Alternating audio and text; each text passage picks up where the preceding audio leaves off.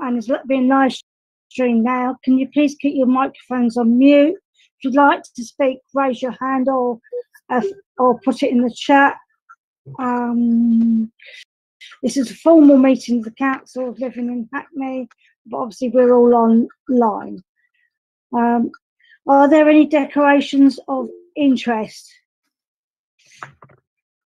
No declarations of interest. Apologies. I think we have several apologies. I've got apologies from Councillor Lynch, who's unwell. We have apologies from Chief Superintendent Marcus Barnett, who I believe is unwell. And Councillor Mahan will be a bit late into the meeting. He's dealing with childcare issues at the moment. So I think we'd like to wish Councillor Lynch and Marcus Barnett both a safe recovery. I haven't got any other apologies. No apologies.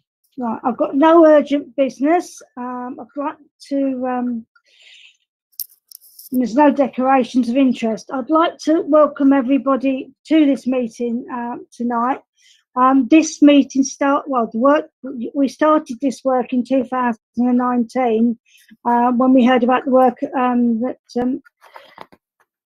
Hackney was doing. Hackney Borough was doing about the police were doing about body-worn cameras and the work of the account group. Since then, we've had a follow-up meeting in June, which we still thought there was lots of questions and wanted to ask more questions, both of the police and the Independent Complaints Commission, as well as the MOPAC, which is the Mayor's Office of Police and Crime. I do think that we have an important role as a scrutiny committee in the London Borough of Hackney to look at these issues. Trust and confidence in the police is going down amongst our community, and there's been a significant dip in trust and confidence since 2017 with the death of Russia and Charles. And also, we do know, from looking at the stats, we know that stop and search is increasing, and handcuffing has also been increasing, especially over the last 3 years. So, and we are here to represent the community and take on board their views as their elected representatives, and we also need to try and work with the police, who are there to protect everybody. Although some members of our community, if you read the reports, don't feel they are being protected by the police. And we need to try and work together to try and make sure that we can find a way forward where us as a council, our community and the police and the Mayor's Office can all work together to try and move things forward. Unfortunately, as we found out in the summer, from what happened to George Floyd in America, that the black community faith in the police isn't always as what it should be because of the way the police act. And we also know that it's a global problem where minorities and minorities and the police together. Minorities don't seem to fare well against when it comes to policing. We all know that minority blamed people are overrepresented in the criminal justice system, and there's been a really excellent report by David Lammy MP on that issue, which is in your packs today. So that's why I'm mentioning it. And although it's not specifically on stop and search, he does mention stop and search is an issue in that report. So I'm pleased that we've got all our invited guests today, and discussion will cover, as I said, Metropolitan Police, the Mayor's Office, our local police, and we're going to be discussing public concern over the use of stop and search and the work by the police and MOPAC to build trust and confidence with the local community and work towards a fairer and more inclusive policing. and understand how the IOPC works, who just brought out a report that we were discussing tonight on stop and search and community policing, and we'll also cover their review. The questions have been sent in advance to all the speakers, and written responses were provided in the agenda under item 4A from the Borough Commander's office for Hackney and Tower Hamlets and MOPAC.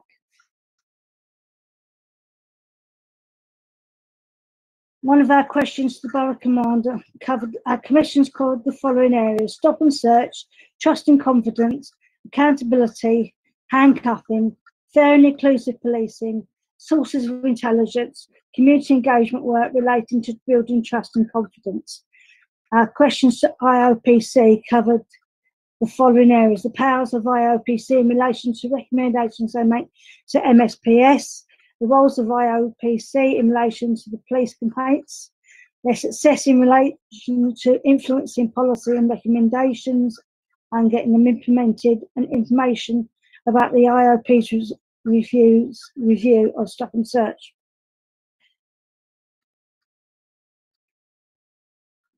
Okay, I'd like to introduce guests for the question and answer session. First of all, I'd like to introduce from the Mayor's Office for Police and Crime, Natasha Plummer. Plummer, yeah. Thank you, Natasha. We'd like to take a step off note. Yep, good evening, everyone. Thank you for having me. Would you like me to continue, or are you going to introduce everyone else first? Okay, yeah. I'm Councillor Sean Patrick, and I'm chair of the commission. Perhaps people could introduce themselves. Councillor Etty? Yeah, my name is Councillor Shadi Etty, the Vice Chair for Living in Hackney Scrutiny Commission. The person on the number ending 03, sorry. Good evening, everybody. I'm Catherine Roper. I'm Commander in charge of Crime Prevention, Inclusion and Engagement, and thank you very much indeed for having me. Councillor Rapp? Hello, I'm Councillor Penny Root. I'm the member representing Victoria Ward. Councillor Vajana Thomas? Councillor Vajana Thomas is with us. Hi, good evening, everyone. I'm Susan Fadana Thomas, Cabinet Member responsible for community safety and enforcement. Good to be here. Welcome to your first commission meeting, Councillor Vajana Thomas. Thank you. I've got a private caller but no number. I'll come back to Councillor Rathbone. Yep, I'm Councillor Ian Rathbone, and I'm a Leabridge councillor, and I've been on this commission for a number of years. Thank you. Jason? Hi everyone, my name is Jason Davis. I'm the policy lead in policy and strategic delivery at Hackney Council, and I have a brief which covers cohesion and community safety partnership. Jerry? Hello, Councillor. I'm Jerry McCarthy. I'm the Head of Community Safety, Enforcement and Business Regulation, and I deal with a lot of issues related to the police. Right, okay. Natasha, do you want to say who you said who you are, and you work for the Mayor's Office? Nicola?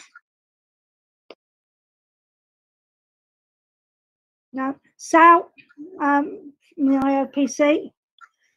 Good evening, everyone. My name is Sal Nassim. I'm the Regional Director for London at the IOPC. It's lovely to be here. Thank you for coming today. Councillor Williams?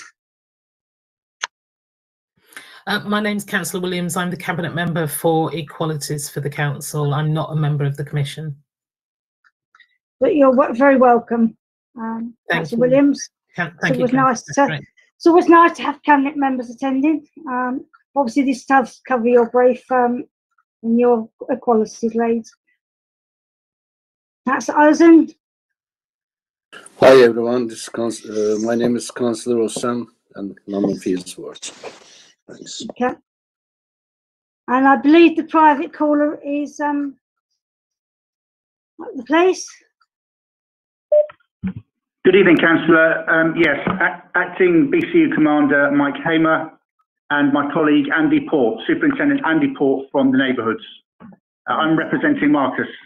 Yes, we know Marcus isn't coming in. You were stepping in. Thank you for stepping in today. I think we've got everybody. Nicola, are you online now? No, we'll come to Nicola later. Okay. Yes, sorry. I'm sorry. Oh, sorry. I'm Nicola Babineau. I'm chair of Hackney's Stop and Search Community Monitoring Group and Hackney Independent Advisory Group. Thank you. Sorry, Right, Chair, you've got Natasha. another private caller.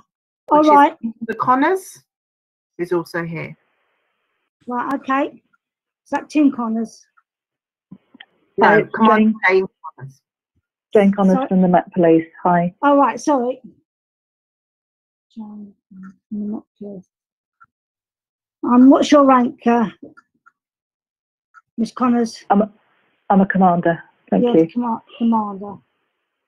Okay, thank you very much, everybody. Private calls can only mute and unmute themselves. Would you like to start, Natasha, please? Thank you. So, as you said, I'm Natasha Plummer. I'm the Head of Engagement at the Mayor's Office for Policing and Crime. Just to give a bit of background, MOPAC, as we call it, is led by the Mayor, Sadiq Khan, and he works with Sophie Linden, who's Deputy Mayor for Policing and Crime, who, of course, was one of your councillors until she came and joined us. Yeah. And she leads MOPAC on a day-to-day basis. Our role is to provide oversight of the Met Police, ensure delivery of the Mayor's Police and Crime Plan, which sets out his strategic ambitions for crime and policing over the 4-year mayoral term, and to also work with partners to drive effective criminal justice and crime reduction services across London. So the Mayor sets the strategic direction and the budget for the Met, and also has considerable influence and convening power to bring partners together to problem solve and shine a light on key issues affecting Londoners. Important distinction though, he doesn't have operational control of the Met and cannot direct the Commissioner. And this is an important principle of UK policing and perhaps a key difference with our policing system compared to some others around the world. For my part, community engagement and community scrutiny sit within my brief. And this takes in our wider stakeholder engagement work through targeted roundtables, for example, on things like the use of COVID-19 powers and hate crime during lockdown, as well as ongoing and important work with safer neighbourhood boards, independent custody visiting, and stop and search community monitoring groups. So this meeting this evening is obviously really kind of very timely. Trust and confidence is really central to the principle of policing by consent, upon which UK policing is built. So it's absolutely fundamental to the work of the Met.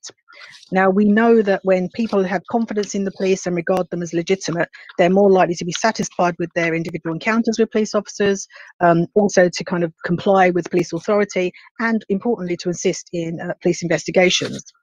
So the way in which policing is viewed, how powers are used, such as stop and search, or perceived to be used by communities, is really critical to maintaining that trust and confidence and also delivering effective policing in the capital. So public confidence is one of the key indicators that we measure and have tracked over a long period of time. And we do that through our public attitude survey.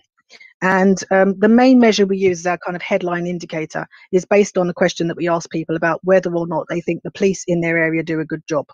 And at the moment, that measure is sitting at about 58%, in Hackney at 56%, 58% for London, 56% for Hackney.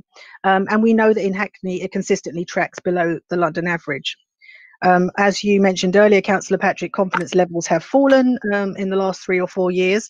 And this somewhat tracks wider societal impact of things like austerity, the period of considerable change and uncertainty we've been going through with things like Brexit also having happened during that time frame. But it has now stabilised at 58%, and we would hope to see that begin to rise in the coming months and years. So for our role in this space, in practical terms, is kind of twofold for MOPAC. Firstly, as I said, overseeing the work of the Met right across the piece. So that includes, you know, their work on community engagement, trust and confidence, stop and search, crime reduction, all of those things. But we also seek to support and enable communities to engage and scrutinise the police at the local level. Now, we do discharge our functions kind of by holding the Commissioner and her senior team to account for delivery. And we do that through a regular programme of one-to-one meetings. So the Mayor meets the Commissioner every month, the Deputy Mayor is meeting her and also the Deputy Commissioner on a regular basis, and through also our formal oversight board. And both the Mayor and the Deputy Mayor use those opportunities to kind of interrogate the data, challenge the Commissioner and her senior team on performance, but also to raise and challenge on things that we know matter most to communities and things that are really concerning for them during this time. Another way in which we do that really is through transparency and bringing transparency to policing really, through the publication of a variety of data sets and information. So, you know, from general crime data to public voice data, information about complaints, and also police workforce statistics, for example.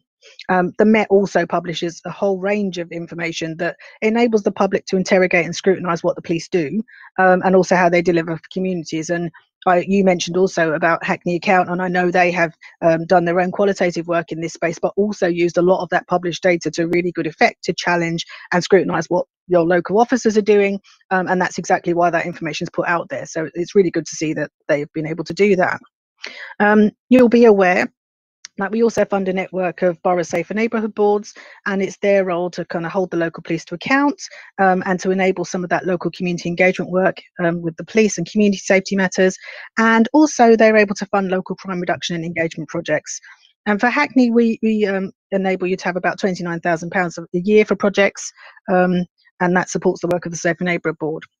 And a further piece of work that we do is that we work with communities, as I say, to enable that community scrutiny of key aspects of policing. And that ranges from things like our work with independent custody visitors who are looking at what happens in police custody, through to stop and search community monitoring, which Nicola has already mentioned.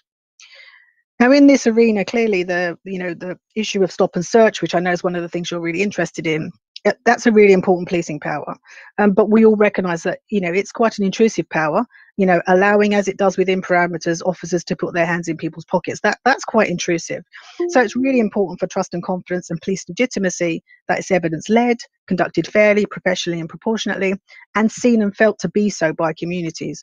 And I'm sure Jane will talk about this more later, but that's a really key thing for the Met and for us.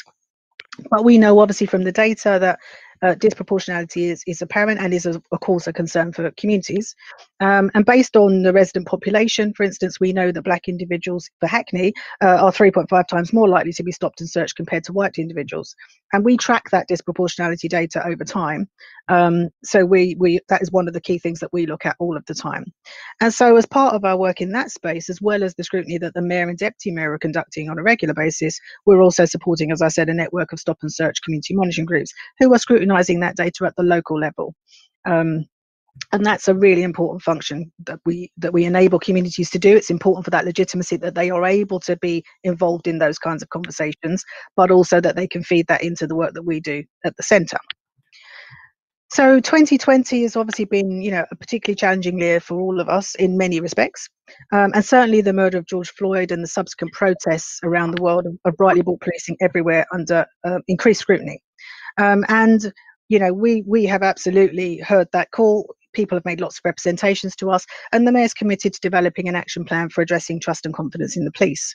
And we've been working on that for some months now, and we've been developing that with communities. And based on what we've heard, we've developed a plan which we will be launching hopefully very shortly, that kind of looks at 4 key areas that I think will help to address concerns around trust and confidence, but also to improve people's trust and confidence in policing. The first is around better use of police powers, which looks at things like the consistent handcuffing policies, disproportionality across a range of different tactics and police tools, so things like stop and search to the use of tasers, handcuffings has already been mentioned. And then the second theme is looking at how we work together with Black communities to keep them safer. And this is really about developing a new framework for engagement between the police and communities, and enabling more accessible opportunities for a wider range of people to be in those conversations, partly to help with that problem solving piece, but actually also to make sure that we can fully understand how people are experiencing policing on the ground. And I think that's a really important piece. But also it will take in our work with Safer Schools officers and thinking about how they're effectively supportive to build good relationships with young people in schools, also to help keep them safe, for example. And then the third strand is around building a police service that better represents and understands Black Londoners. And that we've had this message really clearly throughout the work that we've been doing on the action plan, that firstly, people want the service to better reflect them and reflect London. But more importantly, they want a service that, you know, can really be seen and felt to be able to operate within the many and varied communities that we have in London. And so this work will focus on the recruitment and retention of Black and minority ethnic officers at every level of the service, but will also importantly, and this is different really and new, highlight the ways in which communities and young people can get involved in recruitment and training. Actually to build that and make that more open and transparent, but also to bring that lived experience into that work and in empowering and training officers to operate in the London context. And then the final strand of that work will look at kind of the work we do around holding the police to account. And there are a couple of things around that. Firstly, we do, you know, I'm sure Commander Connors and Commander Roper will both tell you that there's lots and lots of oversight, and we do lots of accountability in MOPAC. But it's become really clear through our conversations that the public doesn't necessarily see that or recognise that or know that. So it doesn't build confidence in communities if they don't know it happens. So there's something about how we make all of that more transparent, make communities more aware of that happening, but also really crucially, how we build new and broader opportunities for communities to be involved in that scrutiny. So we will, for example, be building some citywide scrutiny mechanisms that will enable the public to be more involved in that, but also thinking about how we broaden out the remit of some of our borough level scrutiny. So perhaps not just looking at stop and search, but thinking about the use of taser locally and other police powers. So there's quite a lot of work that's gone into that, and there's certainly a lot of work for us to do in this space. We're building on a good foundation, but we recognise the strength of feeling from communities that more needs to be done more quickly. And for us as MOPAC, there were some challenges for us in that too.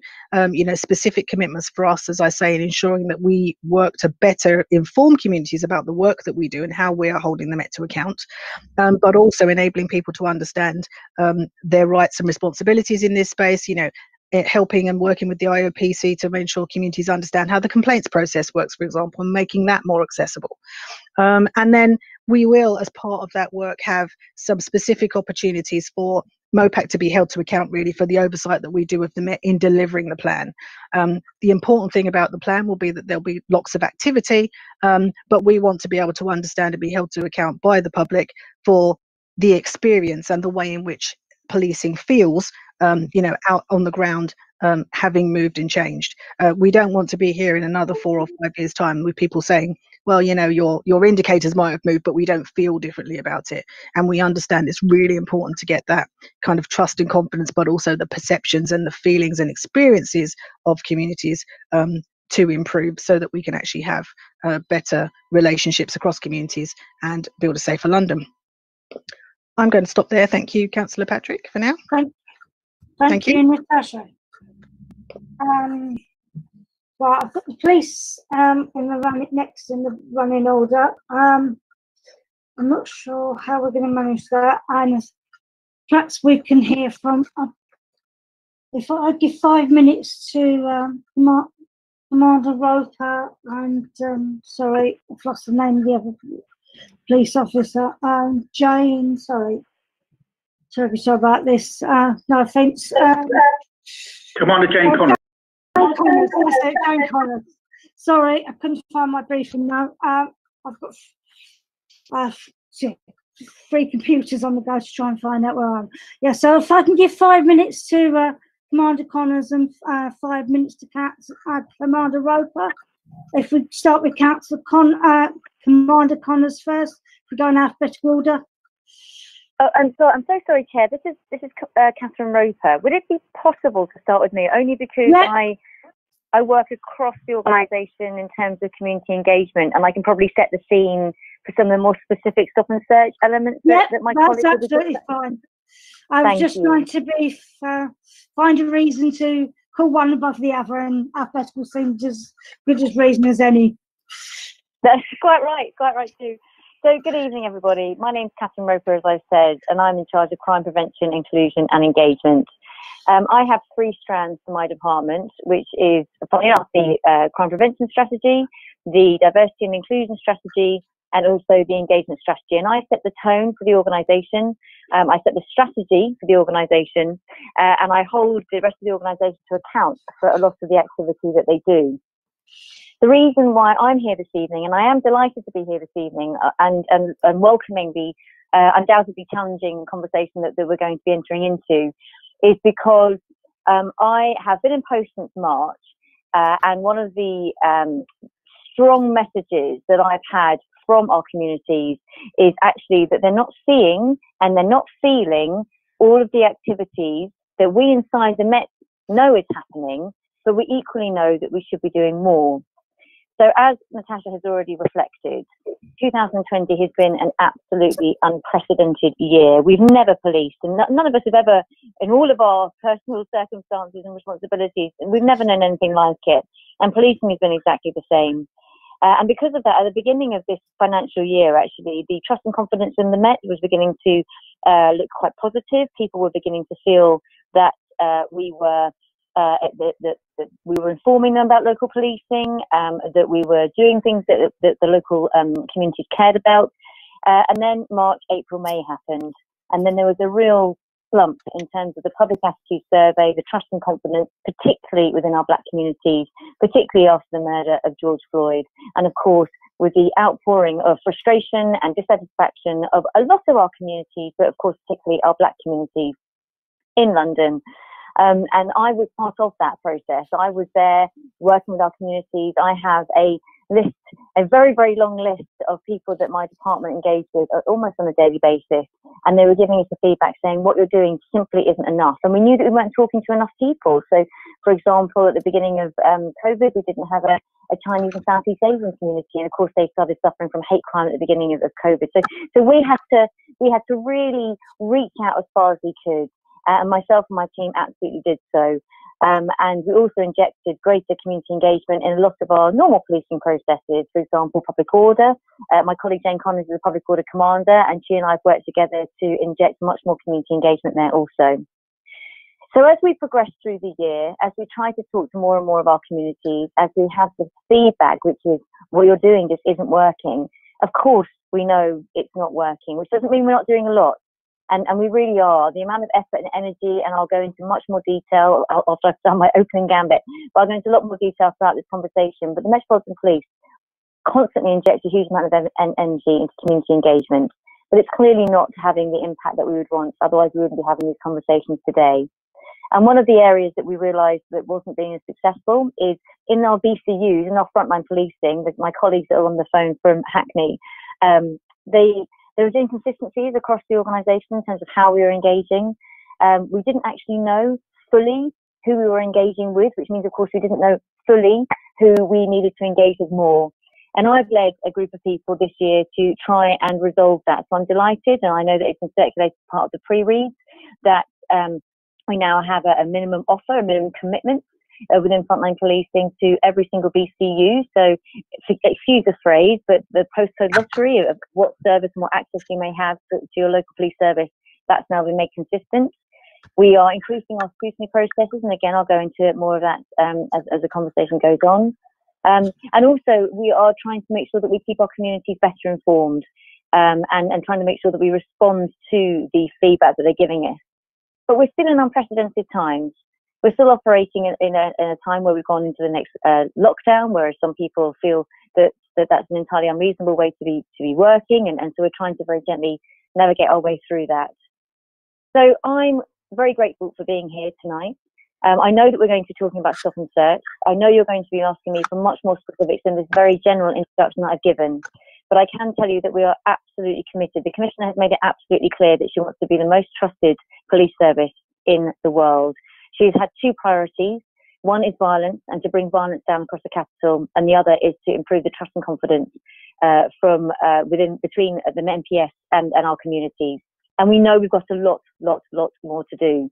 So I will pause there because I know we'll be getting into more detail. But thank you very much again for inviting me, and I look forward to the further conversation. Thank you very much, Commander. Right, Commander Connors. Thank you very much. I'd just like to echo Catherine to say thank you very much to everybody for the invitation and the opportunity to be here this evening. I think I'll just give a very brief overview of my role. I know that you've heard from Catherine and Natasha, and I think there's probably a lot of questions that people would want to ask us, so I won't take up too much time. So I'm Commander Jane Connors, and I lead for violence within the Met, and also one of my portfolios is stop and search. And the key aspect of my role is to look at consistency and accountability of the officers within the MPS, to make sure that we are scrutinised and that we understand the impact, and also to ensure that we're visible and able to respond to our communities, and to make sure that we do have consistency across all the different BCUs, but not just the BCUs, the actual Pan-London units as well, so the Violent Crime Task Force and the TSG. So it's my role to oversee stop and search across the MPS and try and make sure that we are doing it properly, doing it effectively, listen to our communities and make sure that we can give that feedback and improve as we move forward. So I'll leave it there if that's okay. Thank you. Would the local police like to come in?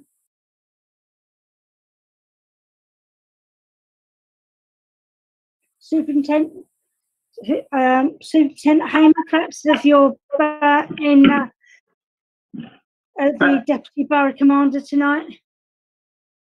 Thank you, Councillor. So we were posed two questions in particular. I don't know whether you want me to sort of go into those now. One was around briefing and tasking. How does that happen, and on what information do we base stop and search? And I think the other question was around our engagement.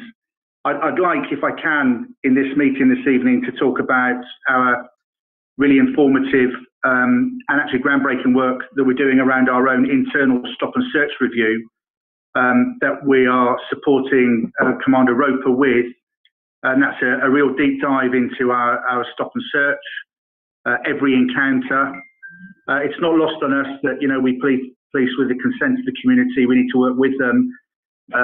I think we do largely and very effectively, but there's a lot more we can do. So by way of introduction, that's where I'll pause. But if you'd like me to go into any of the detail, then I can do at any time.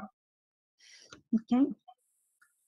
And I'm joined alongside me by Superintendent Andy Port. Yeah. So Andy looks after the community safety teams, the safer neighbourhood teams, and is our lead engagement officer in support of Marcus and myself. Okay. I think one of the things that members were discussing and would like to know, but you can perhaps give us a highlight, although we've had it before, is how you use intelligence, because I'm not sure that we've really hit the nail on this, because I think the information that when we asked last didn't really fulfil that the question that we asked. It was a bit general. It was very general, and so we keep hearing that stop and search is based on is often intelligence led. So it'd be interesting to know what the BCU call intelligence led policing. Okay. Stop and search specifically. So I can probably talk through that in about 5 minutes and then pause for questions if that would be beneficial. We did ask Tracy whether a presentation would help. We were told that you were disinclined to ask for presentations this time. It would be more of a dialogue. So I'll give you a verbal presentation then. So you're right. Information is the foundation for our tasking, and in a lot of senses, our stop and search work. The information we analyse, we can do that in different ways, or we'll assess it. Then we task officers to particular issues, and we've heard already from Commander Roper that the priority is knife crime, and Commander Connors is the lead for knife crime. So that is, violent crime. So that is knife crime, gun crime, robbery. Those sorts of street-based offences are the Commissioner's priority. And then we look at the results we get from that tasking, and then the situation kind of repeats. we put the result back into the information, if you like, and around we go again. So where do we get our information from? Well, we get it from the crimes that are recorded. And in Hackney, we record approximately 80 crimes a day.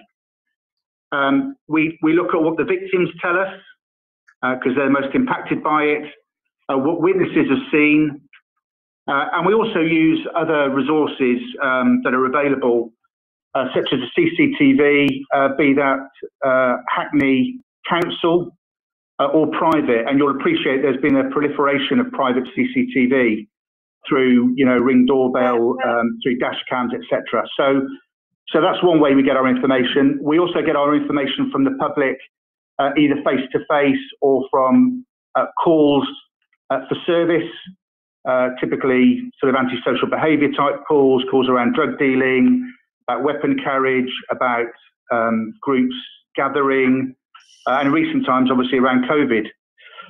Sorry to interrupt you, obviously, we've heard all that before. One of the things that the commission really want to know is how you decide you're going to stop and search a person or a group of people. Obviously we understand the broader picture, but I think the commission is particularly interested in how the police come to their judgment about who you're going to stop and search, who you're going to handcuff, because time and time again, through all the stats that we've got, none of this information comes out. We keep hearing it's intelligence-led policing, and no one has told me in any of the reports I've read, and I've read a few, what intelligence-led policing is. And I can understand all the things that you're saying, members understand them, but what we really want to know is what the Bobby on the beat, what he or she sees or what happens to make them stop somebody. And obviously there's a perception, I know it's not a perception, but the stats, as we know, show that disproportionately black and ethnic minority people get stopped and searched. And that's one of the big things that the community is concerned about. It's what we're all concerned about. The police are concerned about it. We know the IOPC are concerned about it. So could you perhaps tell us about how it relates to Hackney?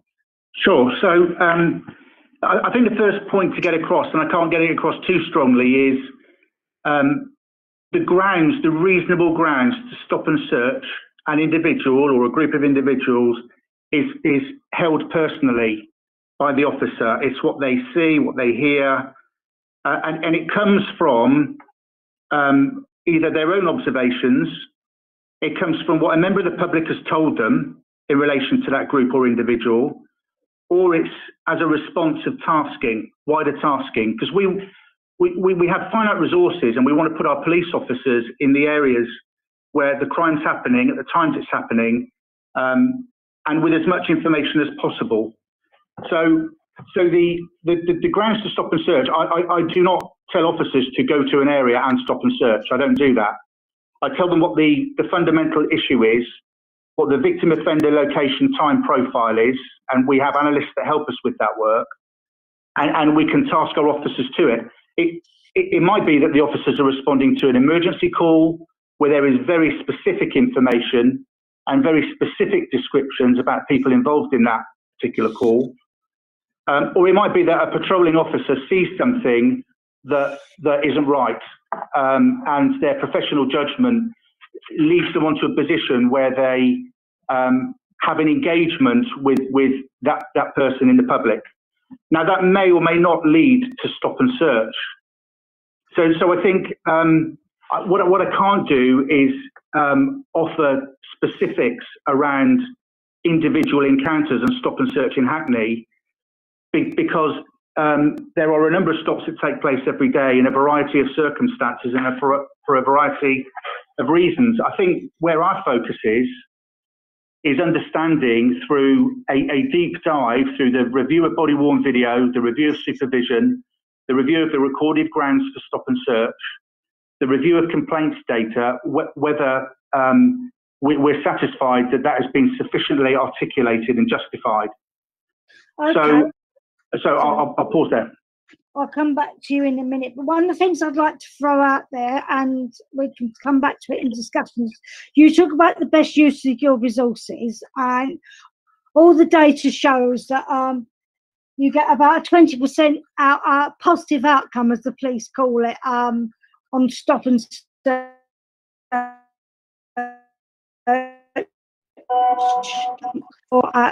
Which I wouldn't say was a particularly best use of resources. It seems to be very hit and miss who you stop and search. So it'd be interesting to talk about the best use of resources, because if I was allocating resources, I wouldn't necessarily say that a 20% hit rate is a particularly good hit rate, and obviously nothing.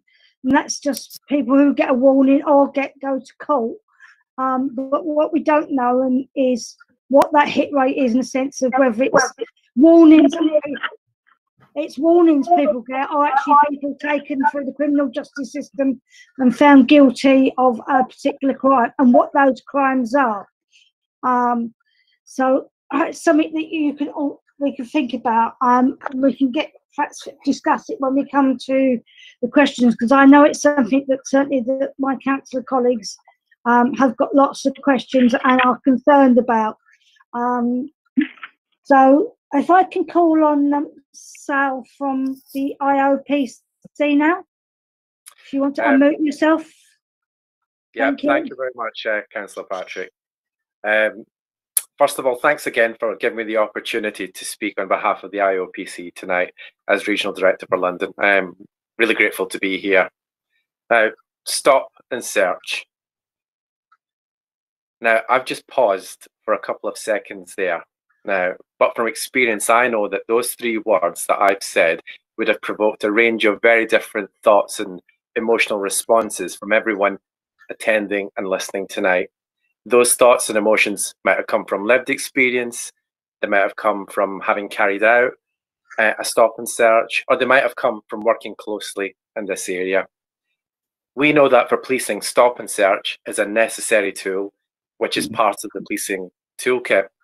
But we also know that for members of the Black community in particular, it's a policing tactic in which there's disproportionality, and it also corrodes their trust and confidence in their relationship with the Metropolitan Police. As the IOPC, we recognise both positions, and also the real importance of those two words, trust and confidence. Our role at the IOPC is to help maintain public trust and confidence in policing by ensuring that the police are accountable for their actions, that lessons are learnt, and that there is an effective police complaint system. But what does all that mean when we relate it back to stop and search? I think, first of all, let's start with an acknowledgement that we know that there are concerns around engagement in the police complaint system. From our own research, we know that last year, 33,000 people brought complaints against the police. But from the data, we also know that only 4% of those were from members of the Black community, only 1% were made by young people, and less than 1% of the total complaints made were about stop and search. Well, what does that tell us? It tells us two main things. Firstly, that the complaints data in this area, it should not be used as a barometer by policing to assess whether communities are dissatisfied with the use of stop and search. Secondly, it also tells us that Black communities and young people, both of the groups with the lowest levels of confidence in policing, are also the least likely to engage in the system that's in place and designed to take forward their concerns. Now, as Regional Director for London at the IOPC, this is an issue that I'm really conscious and aware of. And we have been making stringent efforts to address this through various means, through our ongoing community engagement strategy, work with our own IOPC youth panel, joint presentations with MOPAC and the Met Police, and broader media work to raise awareness of the police complaint system. Now, from speaking to communities across London, I often hear, why should I bother making a complaint? It's only the police investigating themselves. It's something that comes up again and again. Now, while it's right that the vast majority of complaints do go back to the police for them to look at, it's really important to highlight that if you're unhappy with the outcome of your complaint, that's not the end of the road. You still have a right of review to either the Mayor's office or the IOPC for the most serious complaints. So you've got a right of appeal at the end of that if you're dissatisfied. Now, in terms of the challenge of why actually bother making a complaint at all, I'd like to highlight the work that we've done on the thematic learning recommendations and stop and search, which I know you've mentioned already, Councillor Patrick. Now, I led a piece of work which looked at all of the completed investigations we had at the time, which featured stop and search. These were 5 investigations, all featuring Black men. Instead of looking at each case in isolation, we wanted to look at them together to understand the bigger picture and what were the key themes and trends coming out of this. Now, this work I mentioned is important. I made 11 statutory learning recommendations to the Metropolitan Police based on the evidence we found. The learning recommendations have been made at an organisational level because we want to avoid the same issues around stop and search from happening again. We consulted with community stakeholders, young people and organisations working in this area when drafting these recommendations, and they all gave them their wholehearted support. Now, the 6 key themes which we found were a lack of understanding by officers about the impact of disproportionality on communities, poor communication throughout the encounter, consistent use of force over seeking cooperation, namely handcuffing, the failure to use body-worn video from the start of the encounter, continuing to seek further evidence after the initial grounds for the stop and search were unfounded, and finally, the smell of cannabis being used as the sole ground for the stop and search. Now, it was quite interesting that the evidence we found matched those same kind of concerns being expressed to us by communities across London. Our review highlights the need for the Metropolitan Police to better support their officers on the front line to do their jobs effectively with the right training and the right supervision so that they can get stop and search right. Now, as I said earlier, stop and search is a policing tool, but like any tool, it needs to be used with care and in the right circumstances. By making our learning recommendations, we hope to help both the Metropolitan Police and particularly Black communities across London address the gap which exists in the relationship around trust and confidence at the moment, because the reality is it is strained. In terms of dealing with any problem, the first step is an acknowledgement of the issues which need to be tackled. As such, I think it's really important to recognise that the Metropolitan Police have accepted all 11 of our learning recommendations. Now, the next very important challenge after identifying learning is obviously improving and then doing. And this is something which the Met will be taking forward, and I'm sure they can cover in more detail a bit later. Now, my closing thoughts here would be that none of this important work that we've done here, addressing the bigger issues around stop and search, would have been possible if those individuals hadn't taken the conscious step to do something about their concerns and make a complaint, which we then investigated. Like any service, the police can only improve when you tell them when something's went wrong. And for me and for the IOPC, this is the importance and the value of the police complaint system. That's probably all I want to say at this stage, Councillor Patrick, but if there's questions that come up during the evening, more than happy to answer them. Thank you very much. Are there any questions of accuracy or clarification to anybody that's spoken? Many of the Commission members. I don't see any hands. I wonder if we Chair. can then go on. Sorry, Councillor Ete. Thank you, Chair. Thank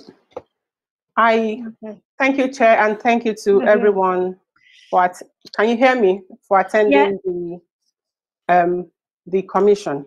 I want to put a question to, I can't remember the last, Detective Superintendent Mike Hammer. I think he's the lead for violence. Mike Hammer. Yes, Mike please. Hammer. Deputy Borough Commander. Right? Yes, Deputy Borough Commander. One of the reasons why we've been on this journey at this commission, and we've had several engagements with the police, and I think it's very good to acknowledge the work that the account has done and in terms of their recommendation. And I just want to mention something from what Yolanda wrote. And she said, are we allowed to leave? It's a great question. And she also wrote a poem outlining the number of deaths in Hackney that has happened in Hackney. I just want to bring that in. But let me go quickly to my question. Based on the report, based on the answer that's been given to us in terms of police sources of intelligence that he's talked about, and in terms of reasonable grounds that are formed, and on person's behavior, it clearly states here that one of the things that is being used to stop and search is bandana. And it says, sweaty when the person is running from police. Let me just go ahead. And it says, wearing clothes inconsistent with weather conditions, gang colors, and in bracket bandanas. And I looked at the definition of bandana. It says it's a large handkerchief, which is typically with white spot that can be tied around the head or the neck. So anyone can tie the scarf around the neck and the head. It's an handkerchief. That's why it's called bandana. I want more clarification on that, on why that should be used as a reasonable ground to stop and search anyone in Hackney. Thank you, Chair. Thank you, Councillor Ete.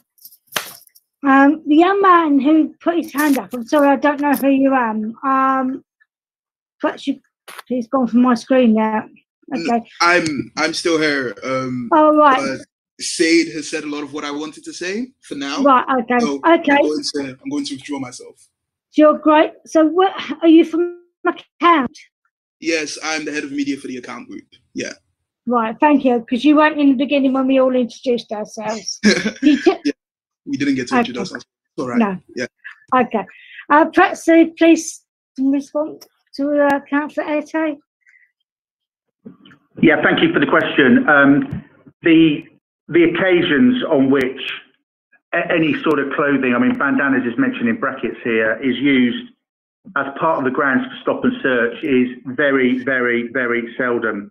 I wouldn't attribute much to that particular line, although I understand full well why the question arises. But we review grounds for stop and search, and it is never based on any real aspect of clothing. We have had a sort of Notting Hill Carnival, for example. There have been groups that have identified themselves among larger groups of people by clothing colours, but that doesn't play out in the streets of Hackney as a business as usual activity. So please don't think that that's a significant reason at all for stop and search in Hackney. Okay. Does Councillor Williams or Councillor Fajana Thomas want to come in at this stage?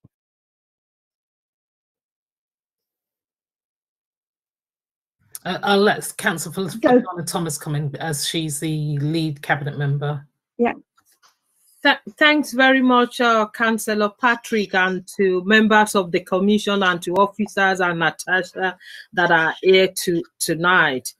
I just want to pick up on a few things, in particular around what Natasha's mentioned and what Officer Roper, I believe, mentioned.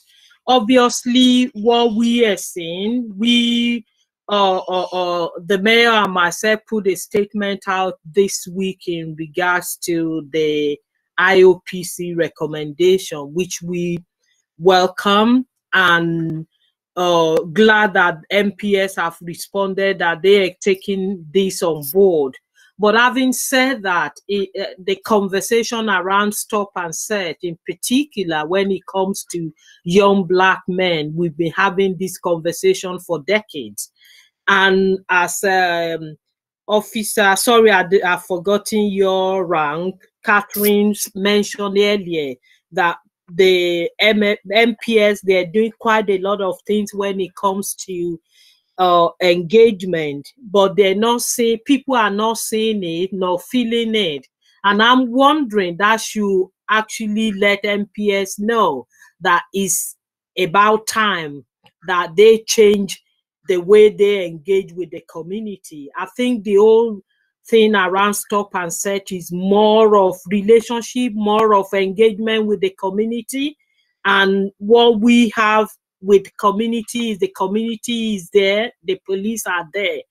And we know that the police are there to protect the community, and the trust and confidence that member of the community have lost in regards to policing is about that engagement, that robust engagement that we need in the community. And this is where we need to go back to. And yes, there are a lot of activities happening. For instance, in the borough, there is an SNB and there is a stop and search monitoring group. And I'm wondering what support and strengthening can MOPAC or does MOPAC have in terms of supporting the SNB and the stop and search monitoring group to actually fulfill their role in scrutinizing the police activities? That is the first, my first question. Sorry, there's the bit of preambles before I got to that stage. And the second question is to find out how many repeat stops are in Hackney. That would be great. And to Natasha, I know you mentioned about this work you are doing in terms of Black job, and I want to find out from the work you are doing how the recommendation from IOPC are featuring in this work, importantly around police and Black justice. So I've packed too many things, but I'll stop there for now. Thank you, Councillor Johnson. Thank you. One of the things I'd like to put out there is what is different to the IOPC and to the Met. What is different this time? We've had the Scarman report, we've had the McPherson report, with the police, College of Police. The College of Policing has put out many reports about stop and search, about the treatment of BAME people, Black people, and now we've got the IOPC report, which is good to see that the Met has going to take on board all the recommendations. So one of the things that I'm concerned about is what is different this time. Is it the death of George Floyd? Is it the Black Lives Matters campaign? You know, are we really going to see a change in what is happening and the way that the Met Police really do engage with the community? I mean, we've also heard about community groups being involved, and I can see that there is various community groups. We don't know who they are or what role they seem to have, or who they represent. I mean, if you read the account group recommendations, they talk about young people being involved, that these groups ought to be proportionate to the communities that they represent by age, by gender, which makes sense. I've heard from the police they talk about the work that's going to look at body-worn cameras, and that's one of the things that we found last year was that the use of body-worn cameras, certainly in Hackney, and wasn't being used. They weren't being used correctly. They were often being hidden by clothing. But there's a lot of talk about using body-worn cameras to be to look at them and to review the evidence of how stop and search goes. So I welcome that, but I do think there ought to be a wider use of the community in looking at that evidence, perhaps like the Northampton project, where the community is shown redacted body-worn videos of what's going on. I think we really do have to build, the MPS has to build trust and confidence into the community and show why this time, things are going to be different. Because, as I said, you know, we've had Thurston report, we've had Scarman report. You know, I really hope that this time something can be different. So I think you've heard from myself and Councillor John Thomas to open this debate. And I wonder whether anybody else wants to come in onto the debate.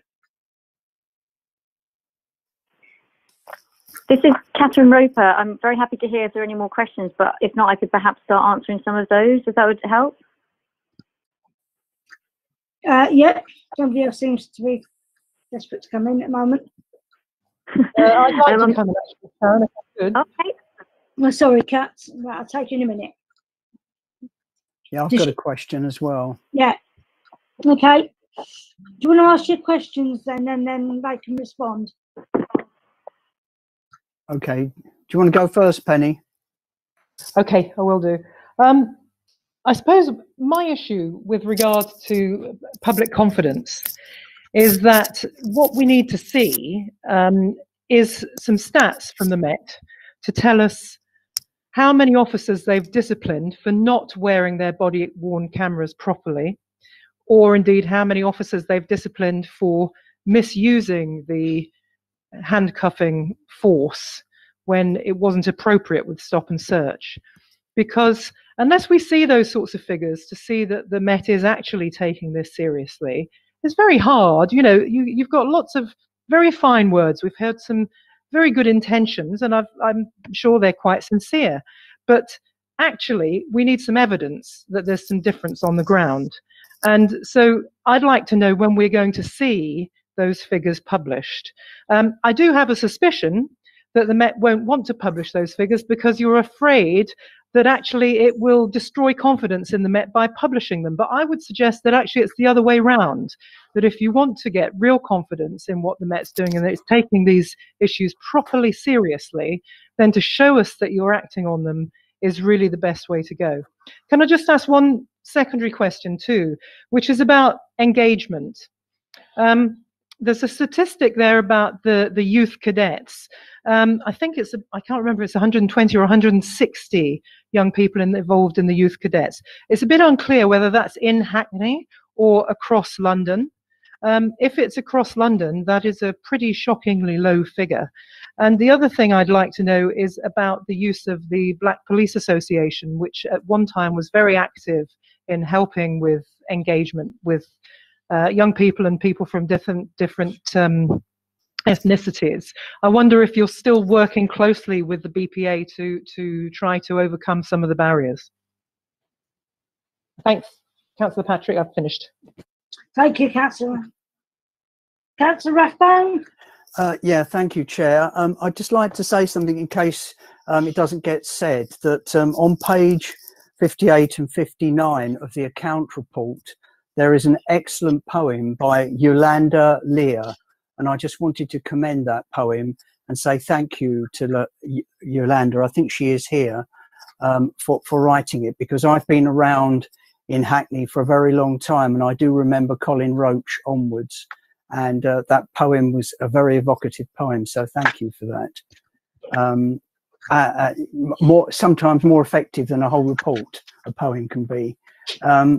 But I just wanted to follow up. The chair asked about what was the criteria for stop and search, and she also mentioned handcuffs, and I didn't hear an answer about handcuffs from Mike Hamer. But what I did hear from him was, first of all, that he couldn't really give us any criteria.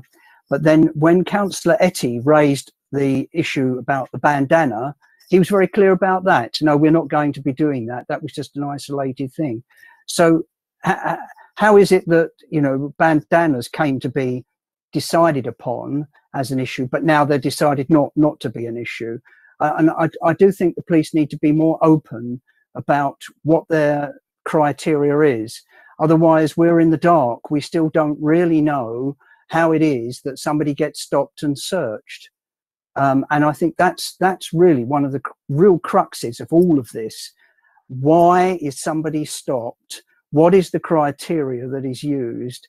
And also, why are handcuffs used? At what point are handcuffs used? There must be some form of understanding, if not training, going on in this regard. Otherwise, you just have individual police officers deciding whatever they like. And I can't believe that that is the situation. So I wondered if you'd just be really specific about what exactly it is, or what kind of things that are used as criteria in stop and search and for handcuffs. Thank you.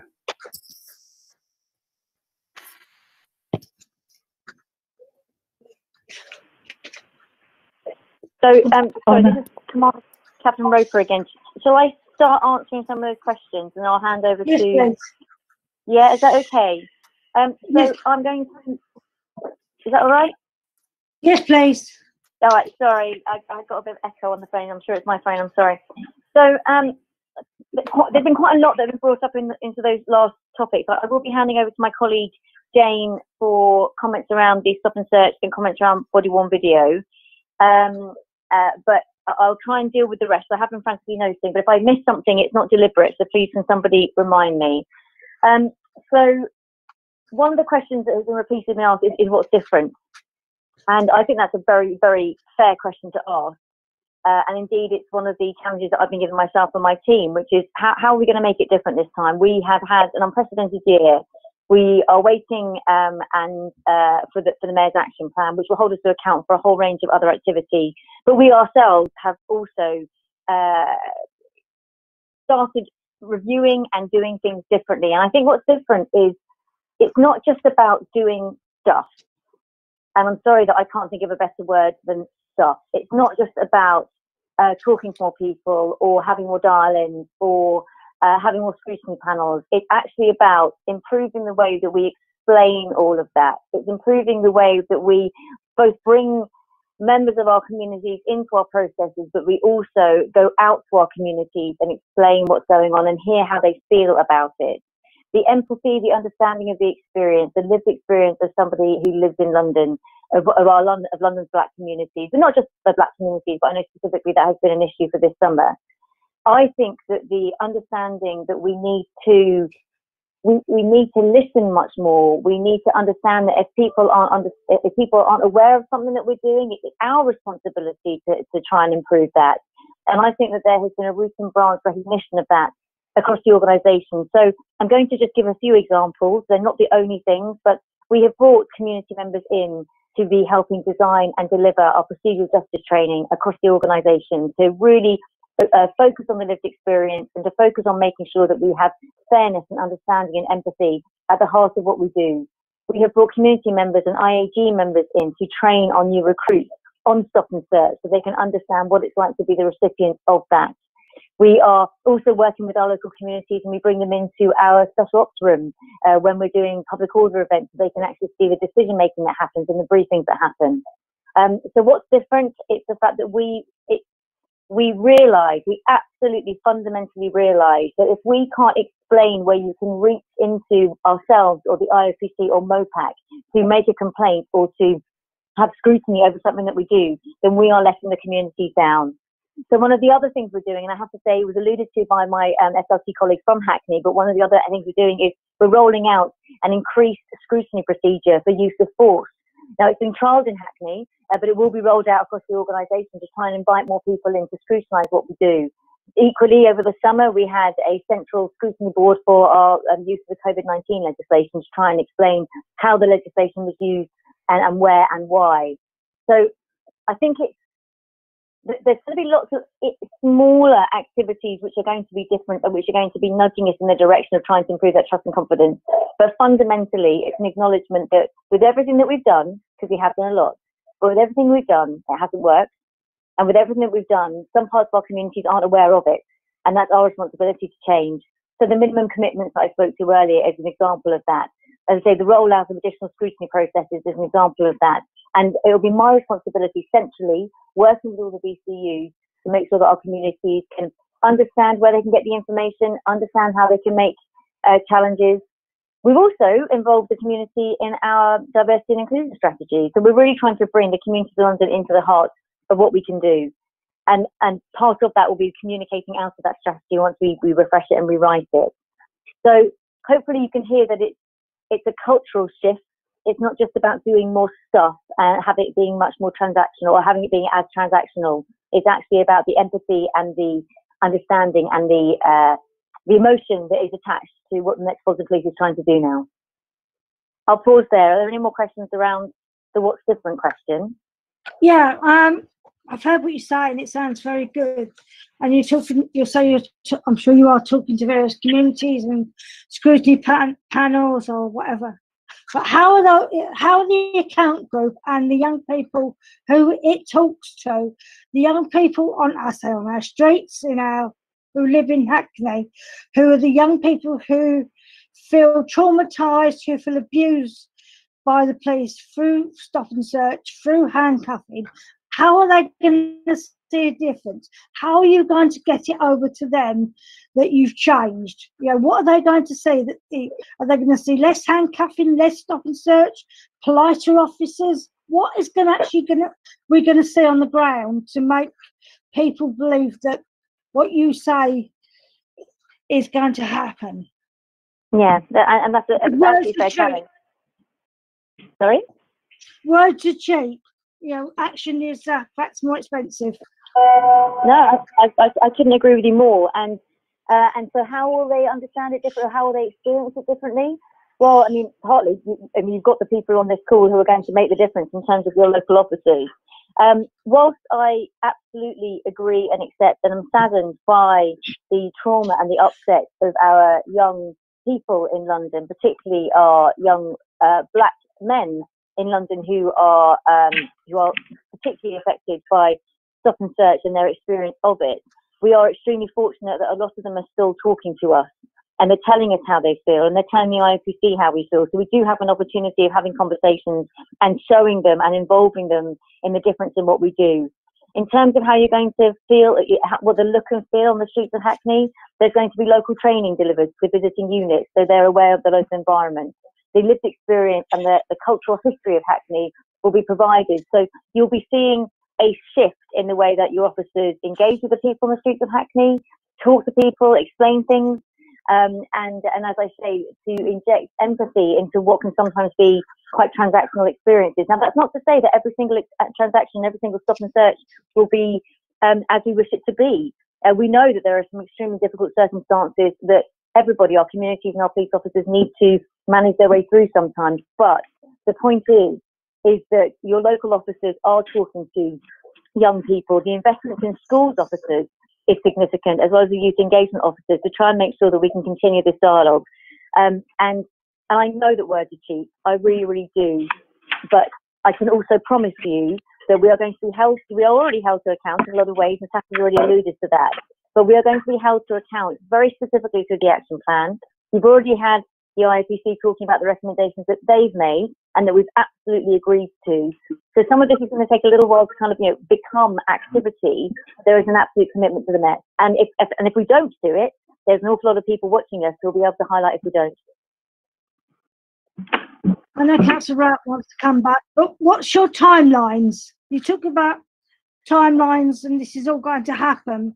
But a lot, perhaps you could give us some timelines before I call councillors back in.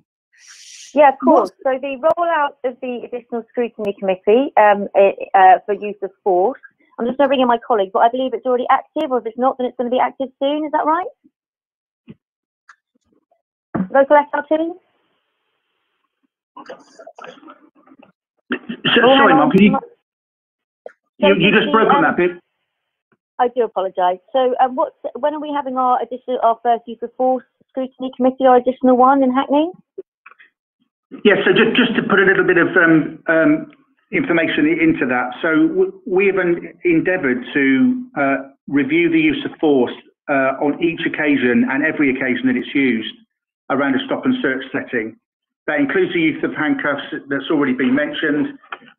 Line by line, we've got a dedicated team of 5 people that are going to review every stop and search encounter. Now, there's 2 aspects to that. One is, how do we recycle the learning that comes from that, and how do we, in a timely and proportionate way, moderate behaviour, police behaviour if we need to, work on the softer skills around the way we communicate, de-escalate, empathise with people. But what we want to do, and what the ambition is that we will use a community reference group and our monitoring framework to help support that work in the interest of transparency. So, and what we need to do is we need to play this back to the community, because I do fundamentally agree. I think it is a fair challenge around the engagement with young people that are affected most by stop and search.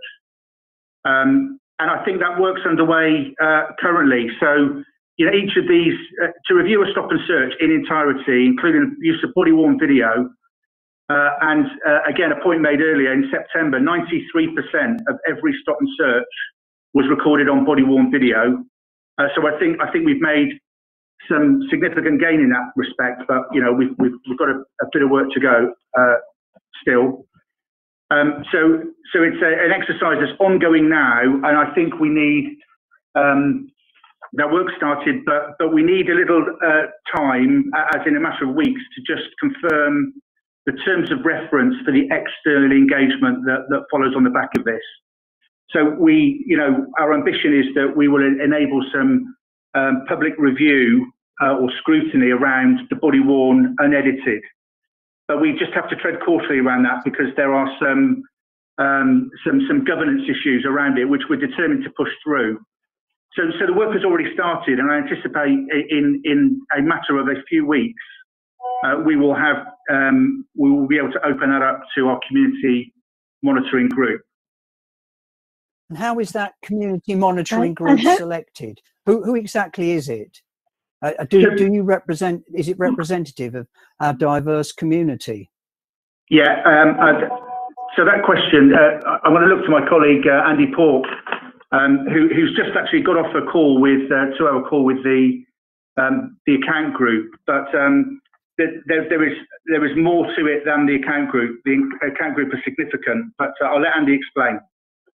So just to come in on that point, the intention is for that group to be completely representative of the community. So, like Mike just said, just before this meeting, I had a meeting with account, and we talked about this exact issue, and we talked about the role which account can play in this, the role which other youth groups can play in this, but the role in which all sections of the community can play in this. So in answer to your question, we are building this as we go, but the intention is definitely for all sections of the community, but particularly youth, to be involved. Thank you. Thank you, Chair. Can I come back in? It's Catherine. Yeah. Thank you. So so in a matter of weeks, there'll be a date in terms of that. I mean, to bring a group together does take a little bit of time, but in a matter of weeks, you'll have a date. Other work that's already happening is there is now a professional standards independent advisory group to scrutinise the professional standards processes in the Metropolitan Police Service. We're already using community members to help design our training for stop and search and procedural justice. We already have young people come to, often it's virtual now, but obviously under COVID, but come and talk to our new recruits to tell them about their lived experience of being stop and search and to be growing up in London. And there's a whole range. I've got a list in front of me, and I could just read off it, but some of the activity is happening. And I'd like to point out, so the VPC comment, there's 130 volunteer police cadets in Hackney. There's nearly 5,000 volunteer police cadets across London. And I am the Chief Officer Lead for volunteer police cadets. And the diversity is approximately 40% Black and minority ethnic volunteer police cadets. So it's a really strong cohort. So whoever raised, if there's only 130, that's a pretty shoddy deal. It's nearly 5,000. And that's in addition to our further approximately 4,000 volunteers that come and help us every single day And many of them have actually been working in Hackney and doing positive activity in Hackney, be it leaflet drops or bike marking or safety patrols around nighttime economy areas. So there's a huge amount of this work already underway, but the difference is we need to explain it more, we need to highlight it more, we need to make sure that it's able to be scrutinised more, and then we need to be able to listen to the feedback in a way that can then inform what we do next. Okay, Councillor Rout didn't get an answer to her question about discipline. There's a couple of things actually, if you wouldn't mind, Councillor Patrick. One is congratulations on the 5,000 police cadets. That's really good news across London. However, it still makes me wonder, why are there only 130 in Hackney then? That is massively disproportionately not enough, and absolutely no reason to be complacent. I think the other thing I'd say is that one of the things I was talking about was stats to back up the fact that Councillor Patrick's been asking you for how are we going to show people that there's a difference? How are we going to show that something's happening? I handed an opportunity to you on a plate to say how you would show the difference, i.e. by the number of officers who've been disciplined in some way or another. It doesn't have to mean a serious disciplinary thing, just the number of officers who've had words of advice or stuff like this. To share those statistics with us is a way of us seeing that something is actually happening. I just wonder why you haven't responded to that, really. And just one final thing I want to say before I shut up is that I was looking at the Metropolitan Police's response to the IOPC report, and when it comes to the use of force, you're talking about ways in which you're going to adjust the way that you monitor the use of force, and ask officers to provide more reasons for the use of force, i.e. in this case, we're talking about largely the use of handcuffs. And there's a list of 11 different suggested reasons that are being put forward. They're all in the letter there, but they're things like protect the public, protect the subject, protect other officers, prevent offence, secure evidence, effect search, effect arrest, method of entry, prevent harm, prevent escape, other. It seems to me that what you're sort of doing there is giving your officers a checklist of excuses for why they've been using cuffs to carry out a stop and search, not really to push forward for them to justify those things.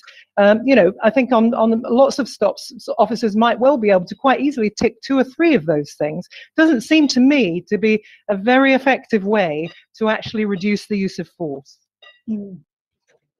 Chair, this is Catherine again. Can I just come back in, and I'm going to hand over to my colleague Jane? Yeah.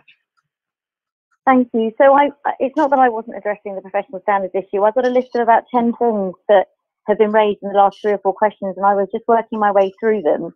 So please don't think I wasn't answering your question. It's just I was trying to provide full answers to one bit of the question and then move on to the next point. But in terms of the professional standards element, and also talking about the disciplinary issues and the body-worn video element, I'm just going to hand over to my colleague Jane, who is obviously the lead for the Met in this area.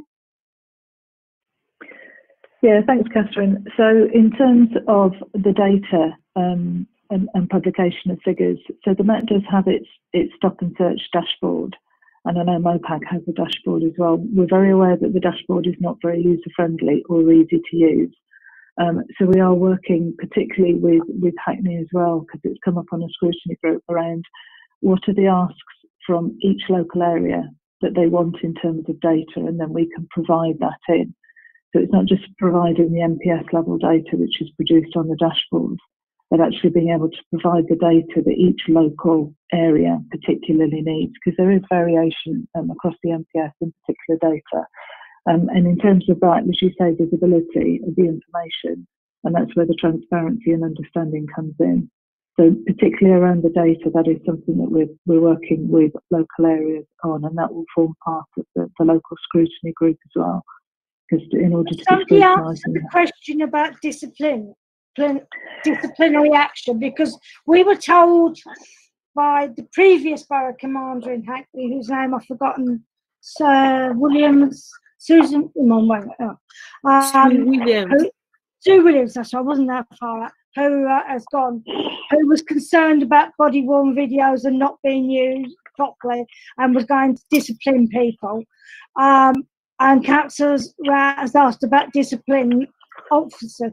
If you have been disciplining officers for doing stop and search wrong, for body worn cameras, obviously one doesn't want to. Obviously the names are confidential, but I think that you would give some credence back to the community that you're actually taking seriously some of their complaints, because you keep saying things are going to happen, but I think we need to see evidence, and so far the evidence is lacking. From what I can see, there's no evidence about what you are doing and how you are going to do it. It's interesting, you can set up these groups, and it's great that you're going to take on board what they say. And in the moment, some of the questions that have been asked you about the Black Officers Association haven't been answered. And also there's a lot of talk about how stop and search is done, and it's important that it's done correctly. But I think members are still very concerned about why stop and search is done, the so-called intelligence behind stop and search, how, and as Councillor just read out, anybody could tick those boxes. I mean, anything, I could cover almost anything.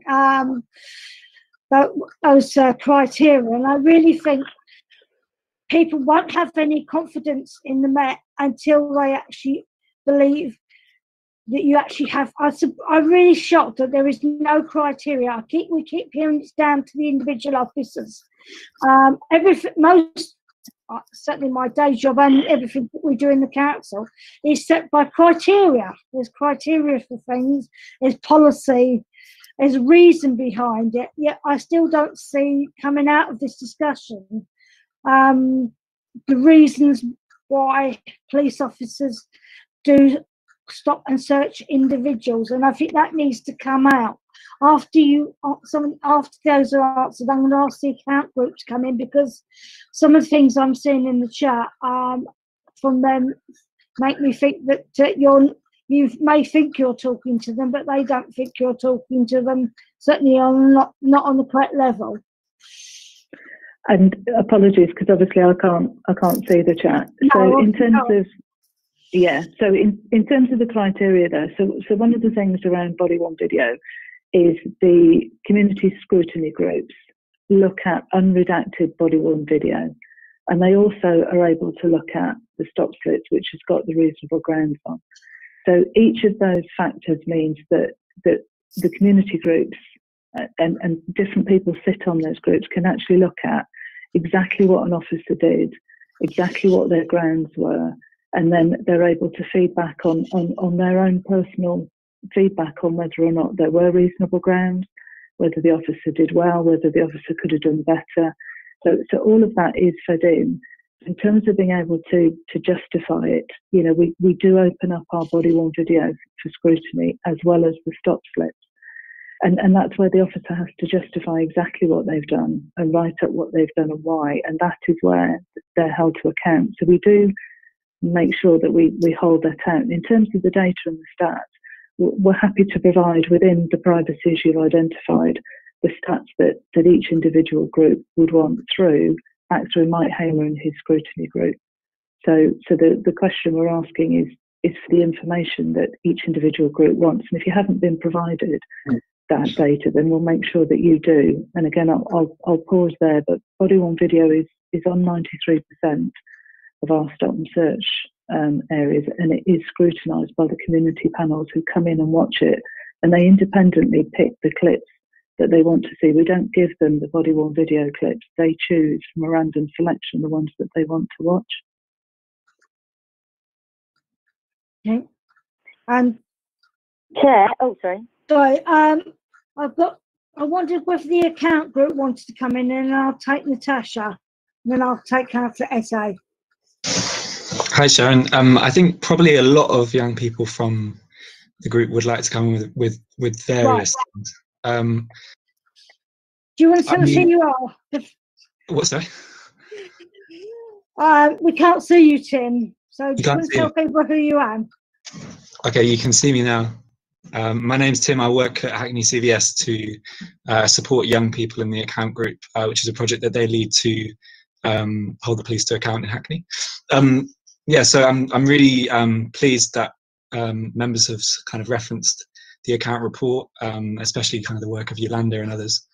I think if people haven't had a time to look through that document, I think that really quite clearly sets out everything that the group is trying to put forward in a lot of quite rich detail. And we couldn't possibly kind of, or the group couldn't possibly bring up all of those issues right now. So I'm sure what we'll get from representatives of the group might just be a little flavour, I suppose. And I would just say, please have a look at the report if you want to kind of say what they are. There's quite clear recommendations in there. Those recommendations have been out for a few months now. We have been pushing for stuff in meetings, but to be honest, we're not seeing very much movement on any of those recommendations. I think, is there anyone from the team that wants to come in, wants to jump in? I kind of have a couple of things, but I'm aware everyone's been very patient to stay quiet thus far. So I don't want to keep you quiet for any longer. Great wants to come in. I don't doubt that. Great. Is there any issue that you wanted to bring up? Oh, yes, definitely. I'll just like to say, first of all, thank you to all the councillors. We've been ecstatic in our group chat from each of what you guys have said, especially when you bring up our report. It's pure catharsis, because sometimes we feel like we're in this alone, and it feels good to know that the people in our council are looking after us. But I will say one thing, because otherwise I will rant. Stop and see. The IO's PC said a lot, but all they said was just justifying stop and search to an egregious amount regardless of the stats. And it just seemed like they didn't understand what the problem was when it came down to it. And it also seems like they don't seem to understand that people aren't going to them because they know that nothing's going to turn up. They know that reporting to them is not going to lead anywhere. They don't have any trust in their IOPC. They don't have any trust in the police, regardless of what they have said. The majority of young people, especially young black men, whether the police are interviewing them or not, have very little trust in the police to help them in any capacity. They have very little trust in the police to treat them fairly. And all I've been hearing throughout this call from those who are representatives of the police are lies. If I am to be completely honest with you, they're lies. We've been in meetings with the police. We were just in a meeting with the police, and we've on multiple occasions been overlooked on what we've said, dealt with disrespect. Even outside of meetings, we've met young people who have dealt with disrespect from the police on a multitude of occasions when they are just trying to speak to the police in a natural way, whether that's being stopped and searched, or whether they're just asking for help. My question is, how do you guys expect to fix any of your problems when you consistently push the responsibility from yourselves, the higher ups, onto your lower police officers? It seems like you choose not to take any responsibility for the actions that are being made, regardless of the fact that you are responsible for said actions. If the king of a nation is a tyrant and his knights are tyrants as well, isn't that the king's fault? That's all I've got to say. Thank you. Interesting analogy. Great. Yeah. Thank you. Thank you. Sharon, I'll maybe Chair. maybe bring a couple of Sorry, sorry. I just want to. I need to interpose here. I'm sorry, Great, but all that you've said is right. But please do not use the word lies. We don't use those words in this committee. We don't call one another. We respect one another, and even if you think that might be the case, is to say that they're mistaken or to use some other way of saying it, because it's about respecting one another. People don't come here to be abused and insulted, and really need to remember that. Okay, thank you. Sorry, Chair, I just felt we needed to say that. Okay, thank you, Councillor Rathbone. Great, have never been to one of these meetings before, so yeah. And it's good to hear from the young people on the street how they feel. I agree that people shouldn't be called liars, but it's to hear from young people themselves how they feel, because we're hearing a lot tonight from the police about all the consultation they're doing, and it's good to hear from the people who are being consulted about how they feel about it. We've still got lots of questions that haven't been answered, so hold on to that thought about that. As I've got Natasha wants to come back in and answer some of the questions that are aimed at MOPAC. Just trying to work out how to turn my mic on. *6. There we go. Oh. I'm on video. Thank you. Video, So there was some particular questions about there was the point originally about what's going to be different, and so I'll address that, and then the sort of more specific things about the engagement that Councillor Thomas was asking. And I think one of the things I'd say is that we're at a watershed moment, and I think even this conversation we're having today probably wouldn't have happened a year ago, just because people are actually more open and receptive to having these hard conversations. So I think for a start, we start from a basis of actually feeling more able to really challenge each other in an open way and have this conversation. I think also the fact that there is so much scrutiny on this means that actually we are all under the spotlight. So both MOPAC in terms of how we hold the Met to account for what they do, but also the Met in terms of their own delivery. It's absolutely been thrown wide open so that people can see, and sunlight's the best disinfectant, right? So I think that gives us a real opportunity now to make some differences. In terms of what we will do around our engagement and what that looks like, Councillor Thomas, is I suppose the thing is that for us, one of the key things in terms of our new engagement framework will be around how we diversify some of our engagement activities. We have a number of structures that exist that we support, but it's clear to us that we haven't got enough diversity within those groups, and by that I mean in terms of diversity of thoughts, experience, etc. So we're not getting a full picture of how people are experiencing policing services on the ground through those formalised mechanisms. And so then you will have other things happening on the side that maybe sometimes it bubbles up and you get a sense of that, but those conversations need to be happening in our regular mechanisms. So something about how we diversify them. And I think one of the things that's been really interesting, and a point well made by both Safe and Neighbourhood boards and others, is that to make that happen, actually those structures need more direct support than we currently give to them. So, we provide funding for them to operate and for them to support projects, but actually in terms of that kind of community development, supporting them to engage more widely and to hold the police to account, we don't provide that much support around that. And that, I think, is one of the big gaps that, has really been highlighted through this work and through the work we've been doing with Safe and Neighbourhood Board. So that will be one of the things that we will want to address in the kind of the new framework, is actually what kind of support do we give those groups at the local level, and how does that operate? So we're really keen to look at that. I think the other thing that's been interesting about this conversation, and it was highlighted here, is that some of that information about things like complaints, for example, some of that data is actually available. It is in the public domain, but there are so many different data sets. They're often kind of buried somewhere on a website, hard to access, and potentially, if you find them, as Jane said, they're not always as user friendly as you might want them to be. So one of the things that we will do off the back of the action plan is actually just develop some kind of a digest that will bring together some of that key data so that you can readily access it in a format that's really accessible to people. And we're going to try and do that twice a year, where we just collate all of those key metrics that will help us to understand whether or not we're improving trust and confidence. Is disproportionality increasing? Are complaints being dealt with effectively and timely? All of those things. Try and bring those together in a way that enables people to be able to see that at a relatively quick glance without having to go through sort of reams and reams of data, which you'd probably have to do now to try and extract the information you want from the complaints data, for instance, which can be quite difficult to kind of understand, but there must be easier ways of demonstrating that.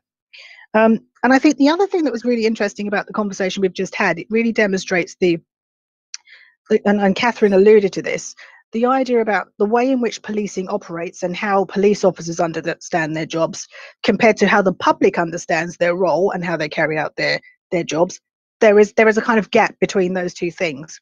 And there is a really important role, I think, for MOPAC, the police and others in this space to both expose that fact and let us understand that we don't approach these things from at all from the same position, but then to also work on bringing those two positions closer together. And it might not be that we will agree on everything, but actually understanding those different standpoints, understanding the parameters within which policing operates, which are, you know, to your average member of the public, they can be quite archaic. There's loads of regulations, there's lots of legislation surrounding both how they deliver their policing powers, but also in terms of things like the complaint system, which has lots of regulations around it that as a member of the public you wouldn't know, or necessarily you might think it's counterintuitive, in fact, some of it.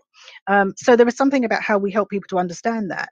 But I think it's also then important, and we have people from Hackney Account on the line, for instance, and the Safer Neighbourhood Board as well, to be able to challenge some of that. And to be saying to us, well, okay, so now we've understood what our respective positions are on this. Actually, we don't think that's right. And that actually we should be pushing for a different way of doing things. And that then can feed into some of the work that we do, both in terms of our oversight. But of course, the mayor also has influence. He can lobby government for change, for instance, if we need different legislation to enable us to work differently. You know, we can think differently about how we do scrutiny. But it's really important that we have that kind of open communication and can understand what those issues are. So I think this conversation's been really, really helpful in that respect. And in terms of how will we, you know, what will make a difference? Will people know that it's different? That's a really challenging question, because changing policing, the way it operates, or indeed how we feel about it and how we experience it, is not something that's it's not going to happen overnight. And I think that is a real challenge for us as public sector bodies, that the things that we do might take time to implement, and we will move as quickly as we can, but they will certainly take time probably to kind of have the impact that we want. And so I think it's important for communities and others to understand that even if we make changes, they won't necessarily have an impact immediately. But then I think that's where actually continuing to have those conversations with communities so that we can see whether or not we are beginning to have the right kind of impact is important. You know, it will be as important to me for people to be able to say, well, okay, I still don't agree with the way that this happens, but the process is more open and transparent. I now have a greater understanding of how the Met think they do this. And I've had an opportunity to, you know, talk to them about actually my experience and inform their practice. And I think that's a success in its own right, that we enable that to happen. And that is happening locally from some of the conversations we've heard today. But, you know, we will need to keep being challenged, you know, both the Met, MOPAC and others in this space, to keep pushing and to keep being reminded of what communities want and whether or not we are achieving that. And I'm really open to the idea that, you know, if we publish the action plan, clearly we'll have a set of actions and things we want to deliver. But if over time we are hearing from communities that they're not delivering the changes that we want, then that means we have to look again at what we're doing, because we won't be doing the right things. It won't be enough for us to say, well, here's a list of actions from the plan, tick, tick, tick, we've done them all, if at the end of that we don't actually have people feeling differently and experiencing policing differently. So the proof of the pudding will really be in the eating, I think. Thank you, Chair. I've got I'll bring Sal back because he's been wanting to come back in, but perhaps you can talk. You've talked about only being able to do this report because you've got 5 those complaints and you were able to put them together and look at them as holistically and bring this report. But you've heard from the young people in the account group that they've got no confidence in the IOPC. You went to have a youth. You say I've been told you've got a youth group. I don't know how people get involved in that and who they are, and whether any of our young people could get involved in it if they wanted to. But basically, how is the IOPC? And I've looking at your stats. You only set 11. Only 11% of all the complaints that came to you were found. You found something on them. 89% were dismissed. So you know, people say they've got no faith in your organisation. So how are people going to have faith in your organisation? I mean, the report you've done is really good, but people will get to know about it, I'm sure, but you've got to build faith and confidence as well, and I'd be interested to see how you're going to do that. Thank you, Councillor Patrick, for that. I think the conversation earlier by Great, you raised some really kind of challenging points in a really powerful way, and I think it really exemplified the point I was making earlier. There is a barrier that we have to overcome as an organisation to build that trust and confidence in the system that's there. Now, whether we like it or not, the police complaint system is a system that's in place that's designed to take forward people's concerns and complaints about the police. Now, it was reformed earlier this year to make it a bit easier, so that at the end of the process, there was a right of appeal to an independent body to make sure that your complaint was handled in the right way. In terms of the work that we've done here, as I said to you earlier, Councillor Patrick, the work that we've done around the learning recommendations, none of that would have been possible if people hadn't engaged in the system that's there and hadn't made the complaints. It's a message that I kind of put out continuously. You know, if you're unhappy with an interaction you've had with the police service, then you must do something about it. Get your voice heard. Get your voice heard in the system that is there. It might not be a perfect system, but it is the system that is in place. Now, by those individuals making those complaints, some of those came to our attention, and we did independent investigations. And through those independent investigations, we identified the learning that I've spoken about earlier tonight. And the point was made earlier, you know, about frontline officers getting it wrong, and it's really the bigger issues that matter. I couldn't agree more. I couldn't agree more. That's why we want to take those issues which we've seen were happening with frontline officers and pose them to the Metropolitan Police as an organisation. Now, we used our statutory powers here to make learning recommendations, and the Metropolitan Police accepted all 11 of those. And, you know, some of the councillors on here tonight have kind of alluded to their response. Now, the Met's response is published on our website. All the detail is there in terms of timescales and actions that they want to do.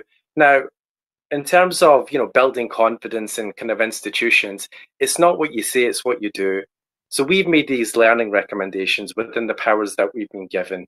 And then, obviously, our counterparts in the Metropolitan Police are charged with the implementation.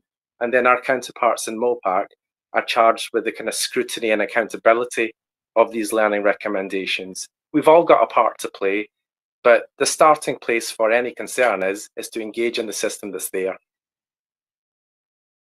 Okay. Hopefully, one of the recommendations that have come out of this meeting is that the council will work with account to find a way of supporting people who do want to make complaints about their treatment with the police to go forward, because not only have people not got any trust, they don't know. One, it's probably quite difficult, and two, they feel there may be comebacks from the police. I'm sure, as there are people who won't complain, so often don't want to make complaints because they're worried about comebacks. So I think that's something we as a commission need to look at and make recommendations about how we as a council, I think we need to put our money where our mouth is and help people make complaints when they feel that the police haven't treated them properly. We've heard a lot about I've been 2 minutes. We've heard a lot about how from the police and from my IOPC about how things are going to improve, how they're consulting with community groups. But I think I'd like to go back to my original question, I suppose, about institutional racism, about the disproportionality of black young men who are subject to stop and search. I think Natasha said something about doing it better, and you may not like what's being done to you, but you know it's being done correctly. But I still feel that there is, I haven't heard anything about the disproportionality that goes on, and not only disproportionality, but the lack of positive outcomes that come out of it for the police, in the sense of arrests. And I do think, yeah, we've heard, as I said before, we've heard about McPherson, we've heard about Scarman. And I really think that just talking to community groups and checking that stop and search is being done correctly. It may be done correctly, but there is the reason for it being done correctly. And that's what I think we really need.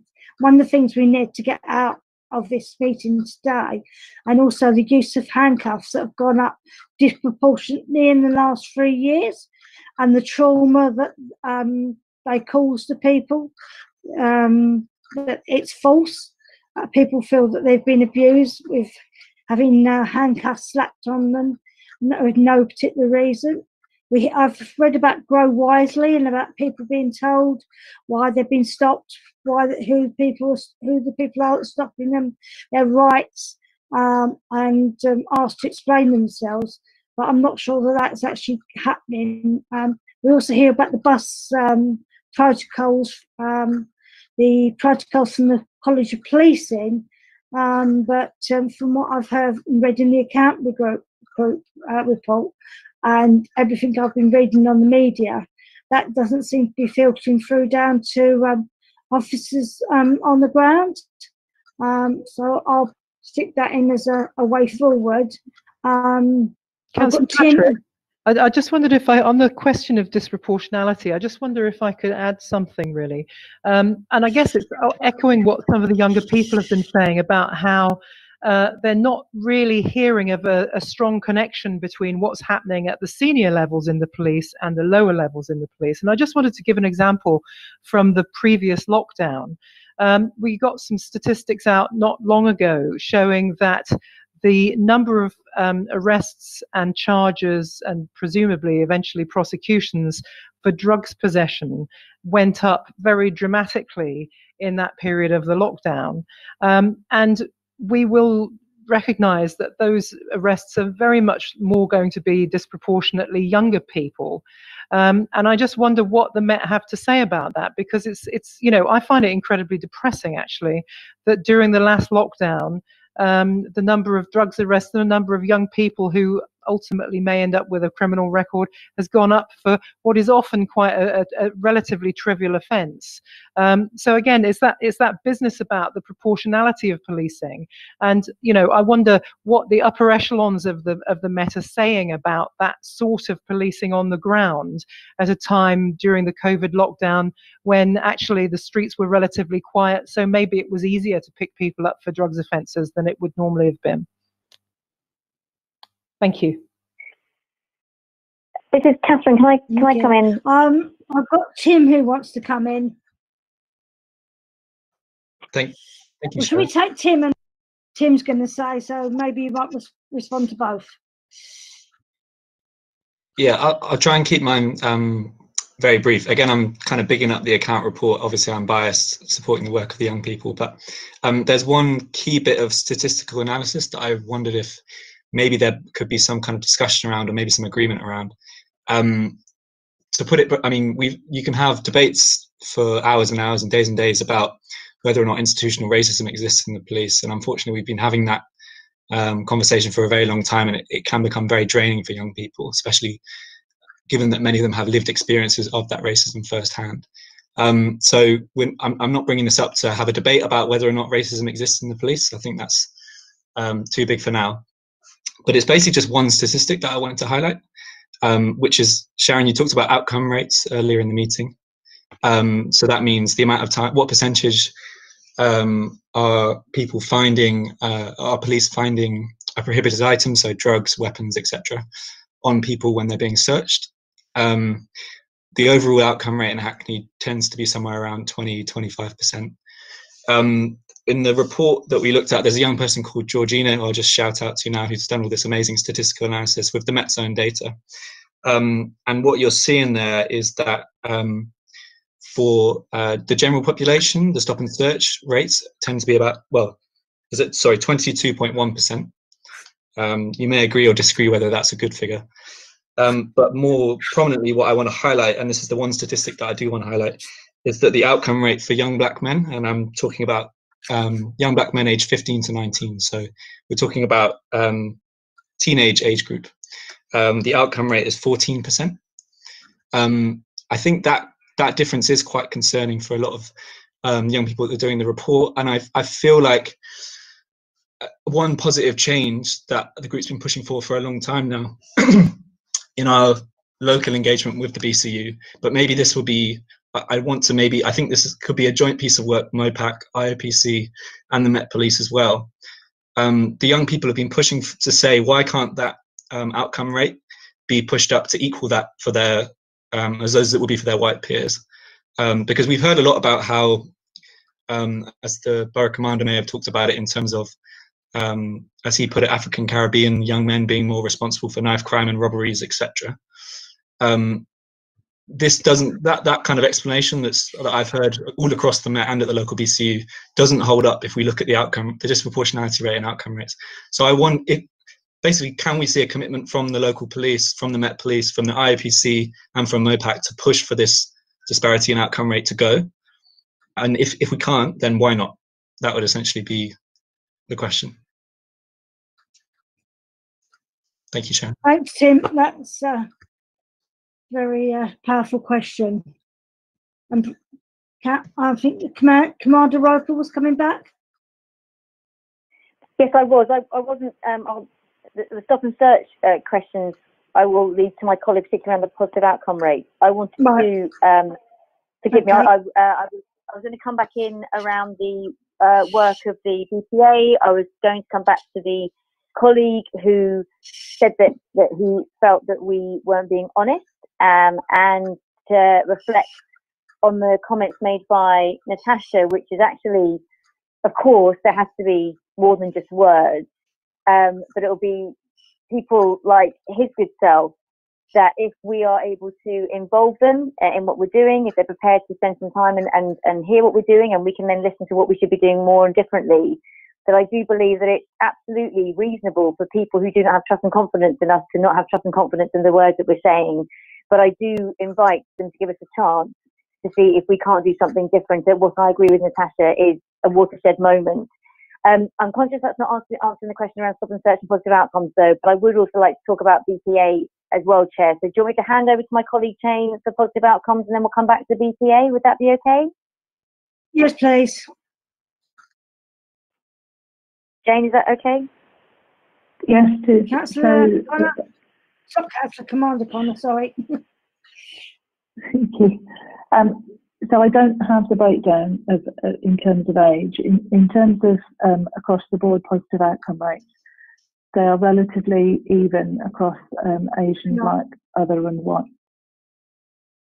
About 22, 23%. So those are the MPS figures that I have across the board in terms of all of our stop and search. I don't have the Hackney breakdown, so that's something that I'd need to look at. And in terms of the outcome rates, and whether or not Mike Hamer has the local breakdown. But in terms of the MPS outcome rates, and in terms of, we don't have volume targets for stop and search, we don't have target outcome rates. And I've actually been on a virtual meeting with the account group, and I know that is something that has been discussed, and something that is definitely something, a discussion that we need to be able to have.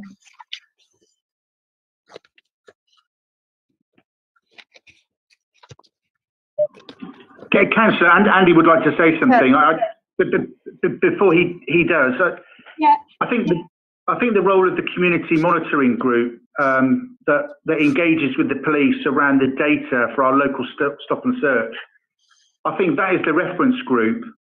I know a report is provided and discussed to that group around data, and that does include ethnicity and age breakdown. So I think we do have a reinvigorated community monitoring group, but I'll hand over to Andy who will talk about the rest of it. I just want to give the meeting a flavour of some statistics without overloading people. So for October, so the most recent statistics, the outcome rate for white people in January from stop and search was 23%. For black people was 27.7%. Now, Tim talks about young people in particular, and he's quite right to do so. So between 15 and 19 years old, the outcome rate for young white people between 15 and 19 was 20%, and for young black people was 18.3%. So that stat is slightly lower. But then if you look for 20 to 24 years old, the outcome rate for young white people was 22.5%, but the outcome rate for young black people was 32.4%.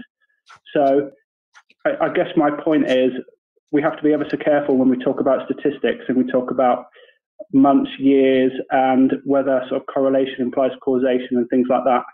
And the most recent statistics don't necessarily play out exactly what Tim is suggesting. Well, those stats are very different to all the stats I've seen. I can't see the stats for October, and I don't know whether they are an outliner. But young people still, for even those stats, are still pretty horrendous.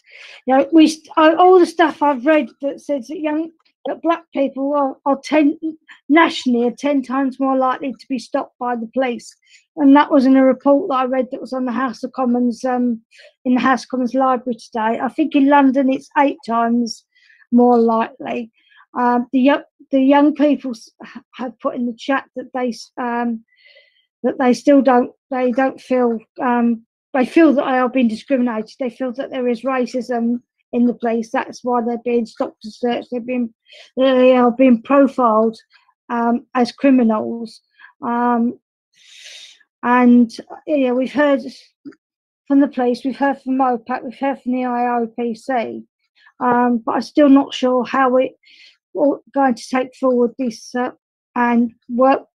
I've heard about working with young people, but I think it's going to take more than just working words to overcome the racism that they feel. And I think the police, and it's not only the Met, I'm sure it's other police forces as well, and both in England and across the world, who young people feel and minorities feel discriminate against them.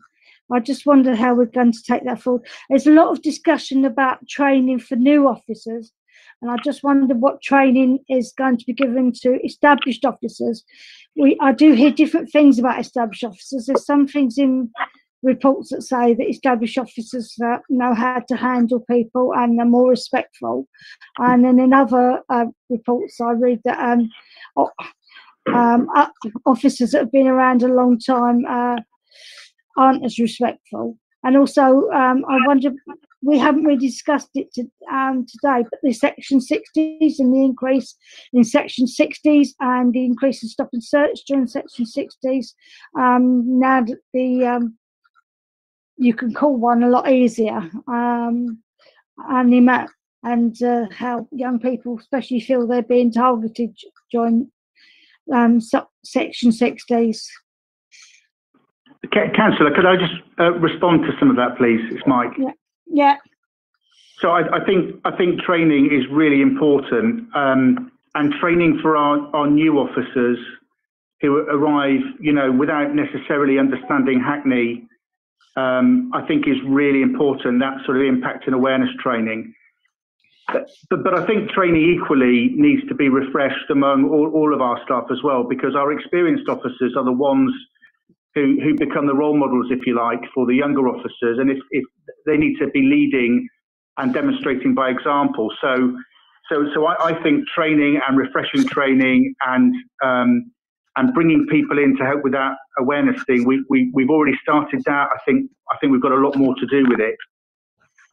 But fundamentally, and again, one of the review of the objectives of the review of stop and search and the review of body-worn video is to recycle that learning, that encounter in the street, and understand how we work on some of our softer and communicative skills with the person who's being stopped and searched at the time.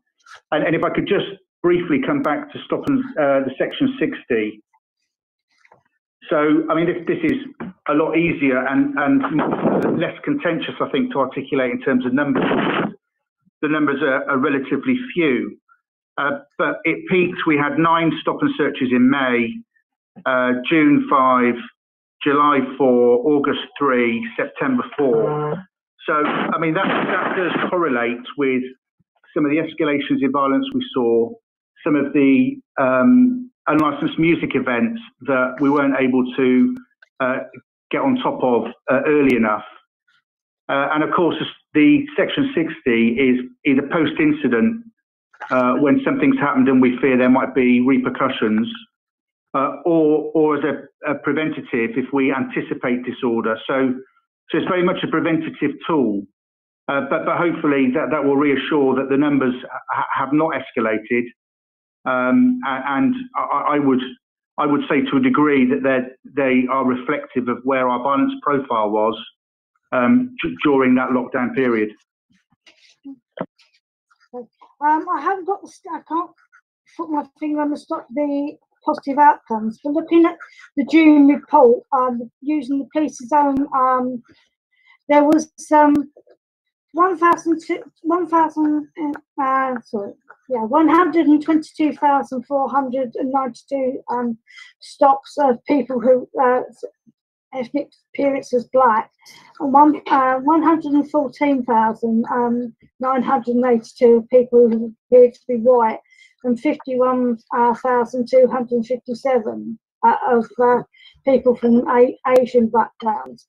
But now, if you consider that this is disproportionality in the sense of you consider the black people make up a much smaller proportion of the population. So we do have to take into account the proportion of the population when we're looking at stats.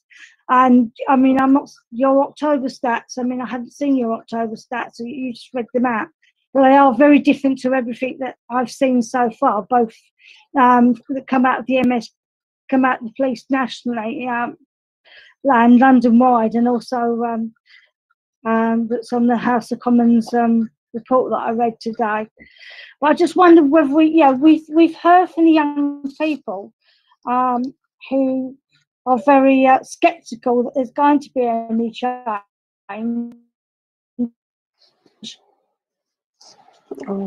especially when it comes to the disproportionality of them being stopped and searched and handcuffed. I've heard a lot about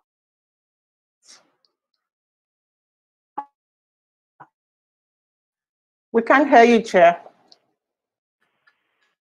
it's going to be done better, but I wonder if anybody would like to comment on how we can deal with the institutional racism that the young people sent from the account group feel that there is towards them by the police. This is Catherine. May I come in on both the handcuffing, the point you just raised with regards to institutional racism, and also, again, I'd just like to give an update on the involvement of the Black Police Association. Is that possible? Yes, please. So on the handcuffing review, there is a review being underway at the Take at the moment. It involves community representatives from the IOPC, and it's being chaired by one of our DAC, Matt Twist. And it's looking into the use of handcuffs pre-arrest, which is primarily linked to search, but it's looking at the use of it. It has increased, to try and understand why it's increased, and as you alluded to already, who the handcuffs are being used on and disproportionality there. There will be some times when handcuffs are appropriately used, but we absolutely acknowledge the fact that there appears to be an increase and that there appears to be a disproportionate use of handcuffs to particularly black young men. The review is underway at the moment. It will be made public and it's expected to be concluded before Christmas of this year. Now, I'm not personally involved in that review, so I don't have any further details, but I can tell you that the review is happening and that the result will be made public and hopefully this side of Christmas. Chair, can I just ask a follow-up question, please, with regards Yes. to the handcuff? So what is the NPS safeguarding responsibility and duty of care? In terms of the use of handcuffs, Yes, generally, please. yeah.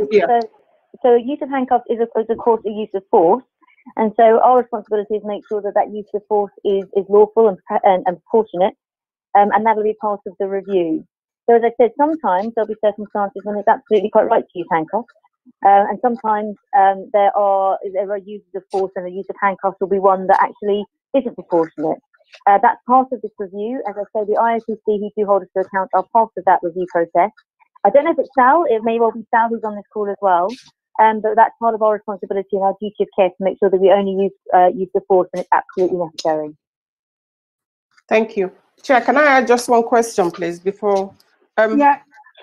I know we've had a lot of discussion on several, on this stop and search, trust and confidence.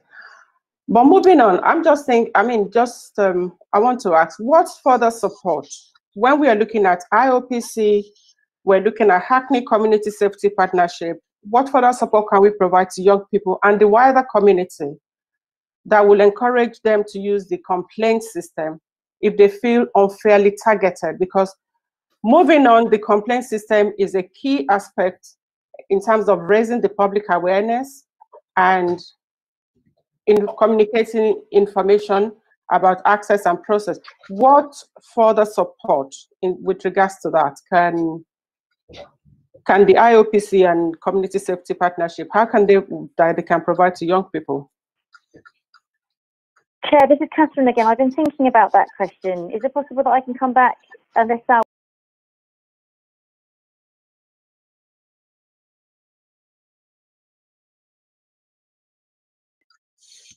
Of course, thank you very much. So, oh, sorry.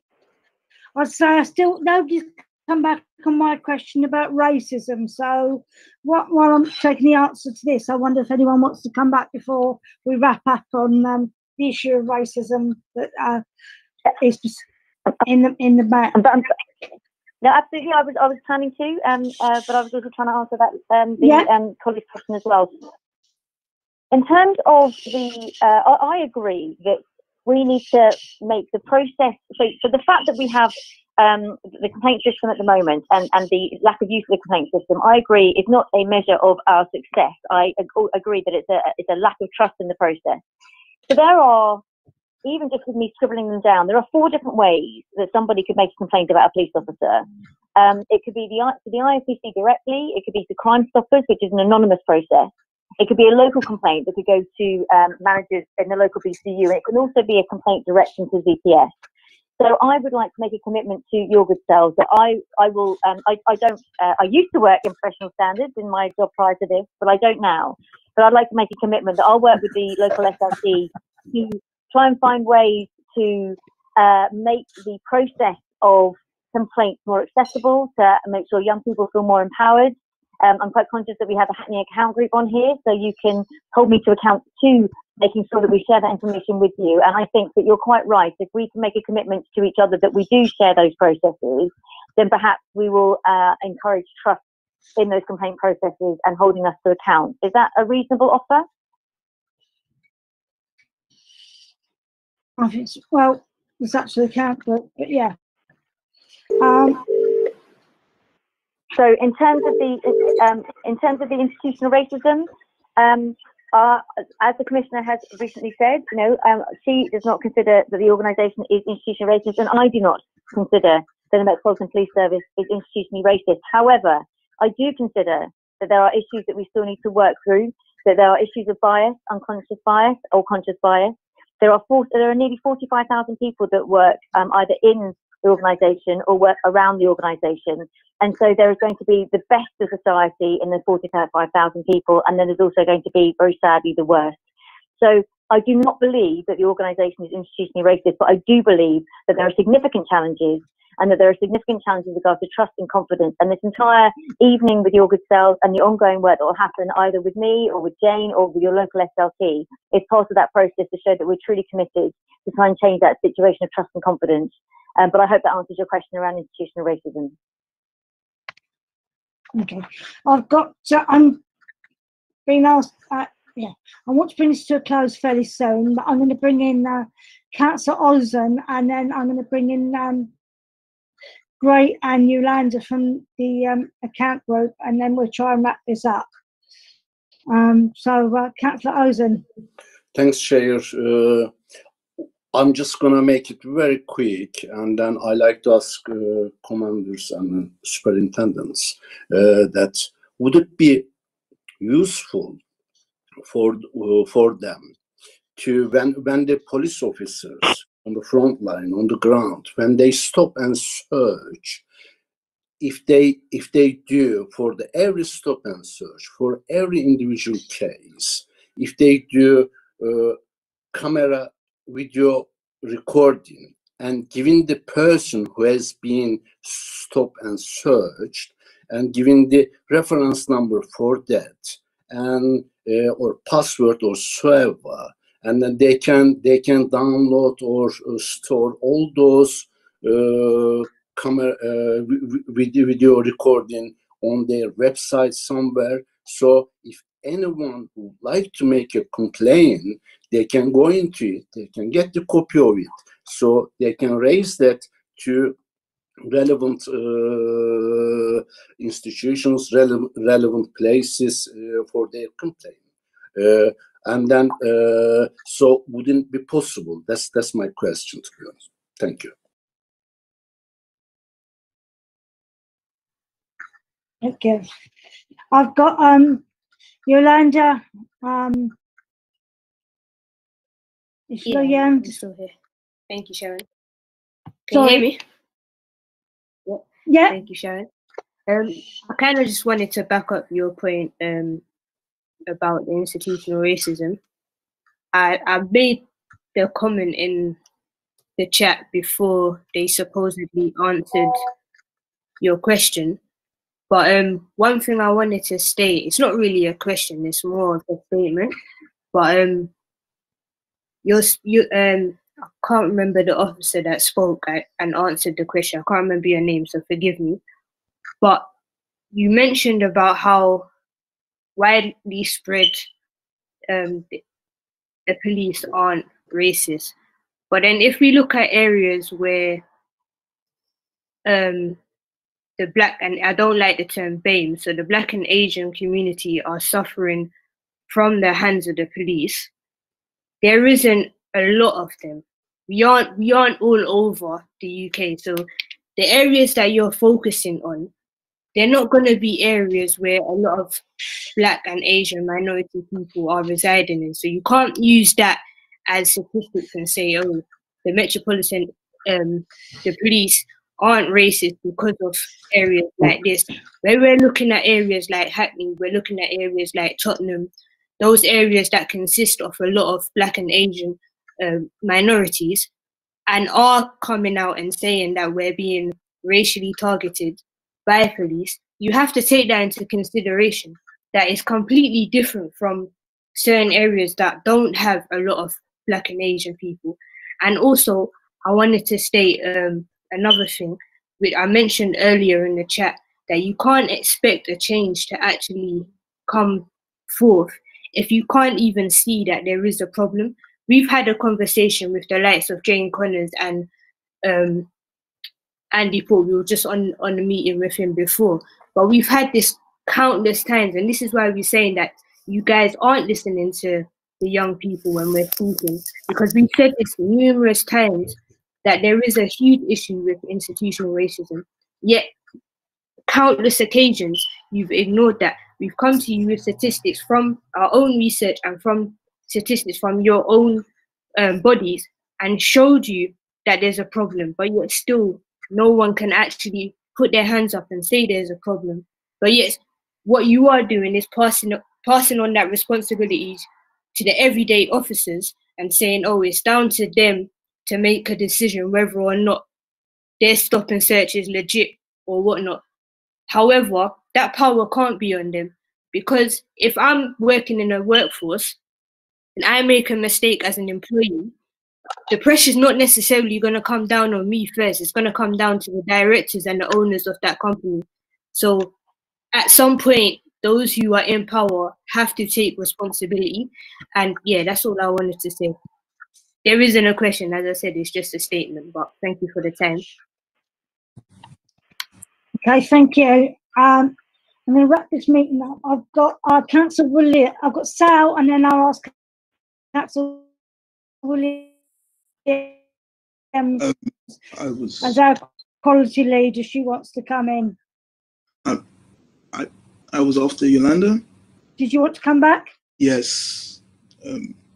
Is it okay if I have, if I can? Oh, great. Sorry, great. Very right. quickly. Okay, yes, no. Mine is also a statement, so I'm going to be as quick as possible. Regardless of what, of how the police feel, the facts speak otherwise. If I can use a statement that has been on a multitude of occasions used against us, facts don't care about your feelings. And the fact of the matter is, the police is institutionally racist. If we look at it from a stop and search perspective, from a persecution perspective, and even from just how you respond to calls. You use racial profiling, and use racial profiling most often when you are doing stop and search. Regardless of how you feel, that is the fact of the matter. It is not just us saying this. There are multiple credible sources and investigative bodies in the UK and in the world that will back up our statements on this. So regardless of how you may feel about it, institutional racism is a major problem in the police. All right, thank you, I'm done. Okay, thank you very much. It's a very powerful statement from you and from Yolanda, and I think the police have heard you loud and clear about how you feel. Sal, and then Councillor Williams. Just thank you, Councillor Patrick. Very quickly, one of your colleagues raised the point about building awareness of the police complaint system. Obviously, it's something I've mentioned in this meeting several times. We have developed some resources working with our own youth panel on a guide for young people on how to access the police complaint system. After this meeting, I'll make sure to share some of those resources with yourselves to maybe share within your networks, just, you know, in the effort to build awareness of the system that's in place. So I'm happy to share that after the meeting. Okay. Okay. Councillor Williams, did you want to come in? Thank you for inviting me to speak. It's been fascinating listening. I'm not a member of the Commission, and I was last at this Commission meeting in July, and that also was a fascinating meeting for different reasons. I think the Met have been much better prepared this time to respond to comments and questions from the Commission and from Hackney accounts as well. But at the end of the meeting, I think I'd be correct in suggesting that we're still no further on than we were at the July meeting. I do struggle with the concept that there is an institutional racism in the police, and I think that institutions within society and society itself have mechanisms. It's been well reported and recorded and researched that institutions within society have racism built into them, both consciously as well as unconsciously. I don't think that we can just turn to conscious and unconscious bias and say that that exists within the individuals who work within that organisation. I think that that gives the organisation too much of an easy out to blame individual members of staff without looking at the systems of such an organisation. And I do. There is one other point that I'm going to finish on, because I don't really want to take too much of your time. But I do also think it's important to remember there was an important principle that was written into the Lawrence inquiry about racism and people defining their own experiences of racism and the impact of denying that racism on those individuals, whether it's the institution that denies it or individuals within that institution that deny it. And it is incredibly damaging to do so. And it's a principle that I may quite be wrong. It's a principle that, as far as I'm concerned, still exists. If somebody tells you that I am experiencing racism, then we should be listening to those individuals who say what their experience of racism is. And I know that the Met Commissioner has denied for a long time that there is institutional racism within the Met. But I do think that, and I'm trying to be very measured here and very just and very fair, but I do think that we all need to be very careful about taking time to reflect on our organisations that we are all part of.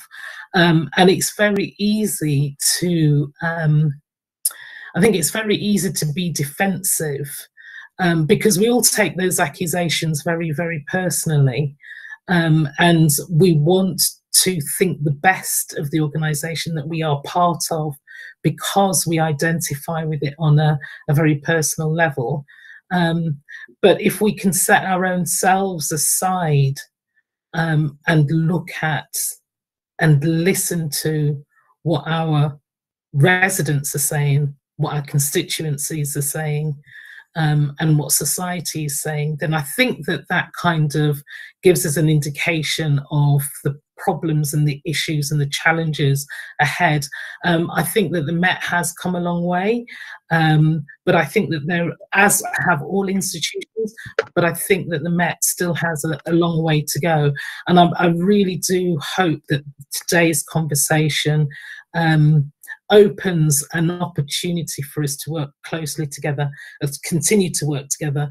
I appreciate the Met have agreed to signing up to the charter that we adopted as a council back in July to be an anti-racist organisation.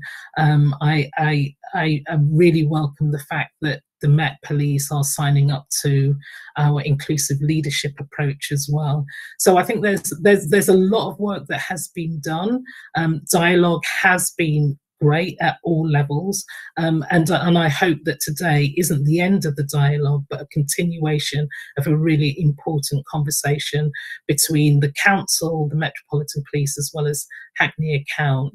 I hope that everyone leaves here today not feeling bruised, battered, or beaten up, but challenged and challenged robustly, and quite rightly so. So thank you for giving me an opportunity to just reflect on what I've heard this evening, Councillor Patrick. Thank you, Councillor Williams, for that pertinent statement, and also about the good work that's going on as well between the council and the police, because we do know there's lots of dialogue that happens at a local level, and a lot of it's good on both from the police and from us.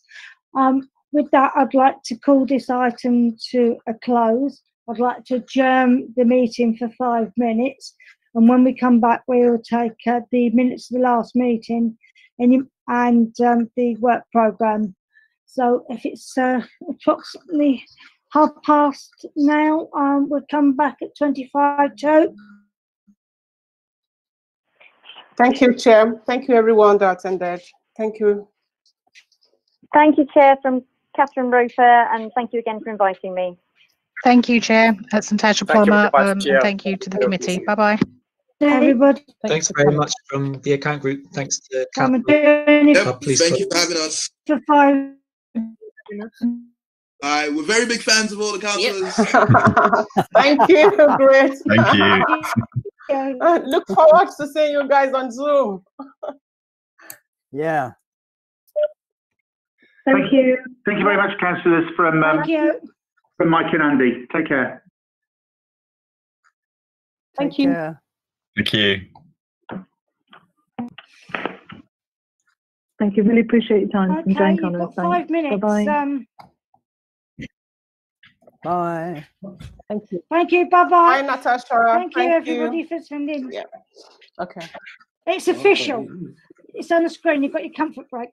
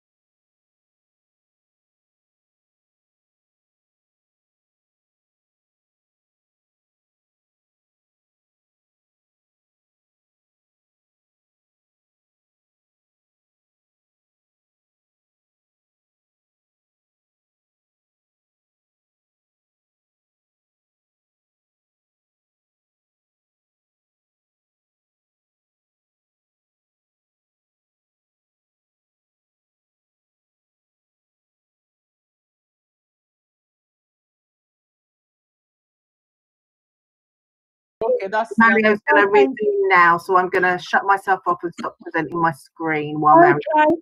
If everyone's here, we can restart. Yep. Yep.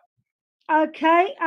Thank you, everybody, and welcome back to the meeting. I think we've had a very interesting discussion, and I think there's been movement between the police and the community, but I think there's a lot more work to do, as we heard from the young people from the account group. I do think perhaps we needed to bring this subject back, and I will talk to the police and consult with Councillor Williams and Virginia Thomas about when the best time is, whether it should be 6 months or whether it should be a year. But I do think it's something that we should carry on keeping on our radar, because it's a very important issue for residents of Hackney. Moving on from that, we had the minutes of our last meeting, which is at item 5. Can we agree the minutes of the last meeting? That was on our meeting about Thames Water in particular, who are coming back, I think it's March. Agreed. Yep, agreed. Agreed.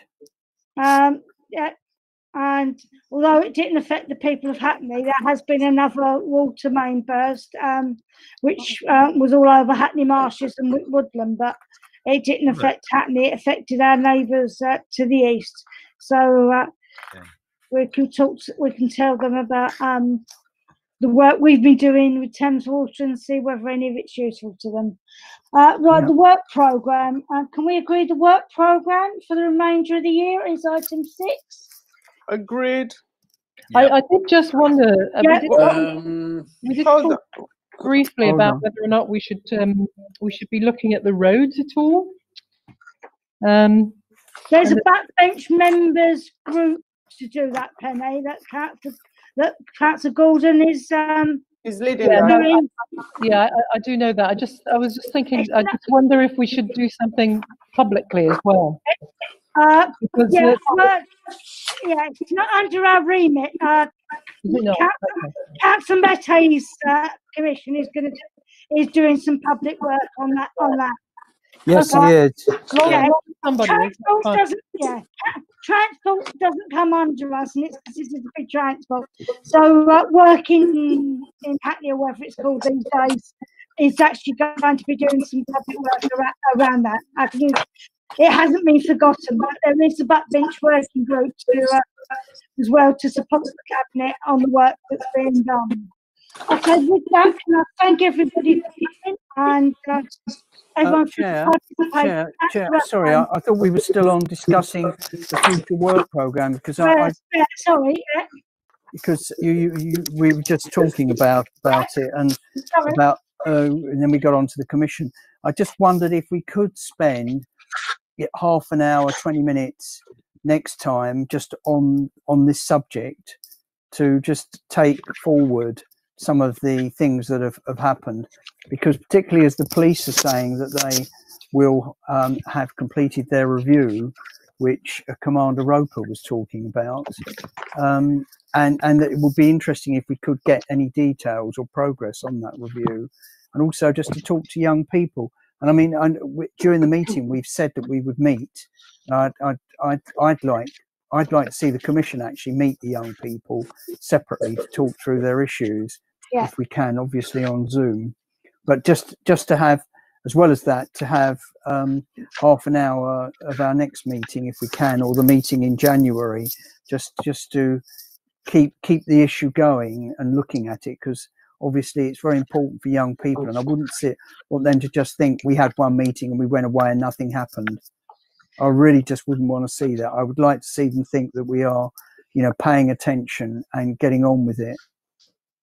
I agree entirely that we should meet the account group and we should take it. But I think perhaps December will be too early, because I don't know when those reports are going to be out. Yeah, maybe January. January or February should be okay. January should be okay. We've got the green infrastructure and play in January, but I'm sure I'll talk to Tracy and see if we can fit it in. If not, we could probably definitely fit it in February. I think actually it could work quite well, having the young people, when we're talking about green infrastructure and what have you, because they use parks so much, don't they? It would, you know, that's a very good. I quite agree with that, Penny. Yeah, that's a very good suggestion. Okay, we and Tracy work on it and see what we And Chair, would it be gets the the LTN? It's a big issue. It's gonna become more bigger issue in the future. Shall we put it in our next our LTN is not LTN. LTN. No, that's LTN. What do you low think? traffic The low traffic neighborhood. No. Yeah. So shall we No, get it in our it's not agenda in next no, it's not month? under our commission. No, it doesn't come under us. It doesn't come under us. Meta is going to be looking at it. Working is going to be looking at it. I don't know when, but it's not under us. SEG is doing it on the 23rd of November. Tracy's just put in the chat. Yeah. 23rd of November, it's being done under SEG. Yeah. So, yeah, it's been done, but it's not under our remit to do. Sorry, what is the SCGA? What used to be economy. Skills, economy and growth. Sorry, only one. Skills, economy and growth. All right, okay, yeah. All right, okay. I used to be in that commission. Yeah. And just to say as well that our own working party, we have 2 further meetings which are, as it were, private, and then what we're planning is to have an open meeting which the opposition councillors can come to. So there'll be further discussion in that. But by then, hopefully, we'll have got all our ducks in a row and sorted out all the bits that we are concerned about. Yeah. It is a public meeting, Ian. Yeah, I was going to say public meeting, but yeah. Yeah. There is meetings to support the backbench meetings to support the cabinet, and then there will be some more public meetings. So we're taking on board into the work programme to have a follow up with the young people. And invite them to come back in January, and perhaps once all the reports are out, perhaps in May or June, we could actually have a public do this again with the police.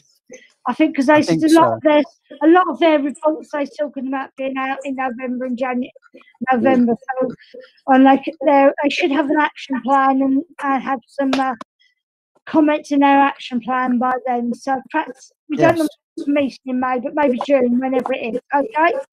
Yeah. Sounds good. Do we have any planning policy on our? Ow. That's not me. Where are you? John. No, it's not me.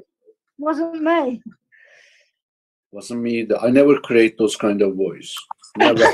I think it was me. So, yeah. Do we have any? Can we have a virtual planning policy? Sorry. Sorry, everyone. Councillor Ozen, planning policy. Do we have anything in our future work? Yes, Councillor Nicholson is coming. January, no? Planning policy, because there's a proposal from the central government, as we all know. Already responded. Yeah. The council's already responded to the consultation. Mm-hmm. Well, I'm sure Councillor Nicholson can tell us about what the response is, but the council has already responded formally, and I think if you check the council's website, it will be on there. Yeah. I'm just asking you, just if you have it in our work program. That's it. Specifically, because it's already been dealt with. No point in wasting time on something that's already been dealt with. Yeah. Anthony should be more interested about that. Because of his work. I'm not saying it's very but we have such limited time and we need to concentrate on things where we can make positive recommendations. So with that, if anybody else, if no one else has got anything. No, Chair, I think we're coming out of lockdown on the 2nd of December, and the next meeting is after lockdown. So just thinking, if we can meet for end of year, maybe virtual wine, you have your wine, and then we just do virtual, I don't know. Well, let's say what so think about it. A virtual meet, glass of wine afterwards. Yeah, we can do that afterwards. Yeah. Great idea. One more thing, Chair, it's about health, about mental health, and during the whole lockdown. Yeah, that's not us, Councillor Rosen. That's that's health scrutiny. Yeah, I know. You need to call to Councillor Hayhurst. We just don't. It's not under our remit, and we don't have time. Chris is better buddy to get more information. Stop giving us work.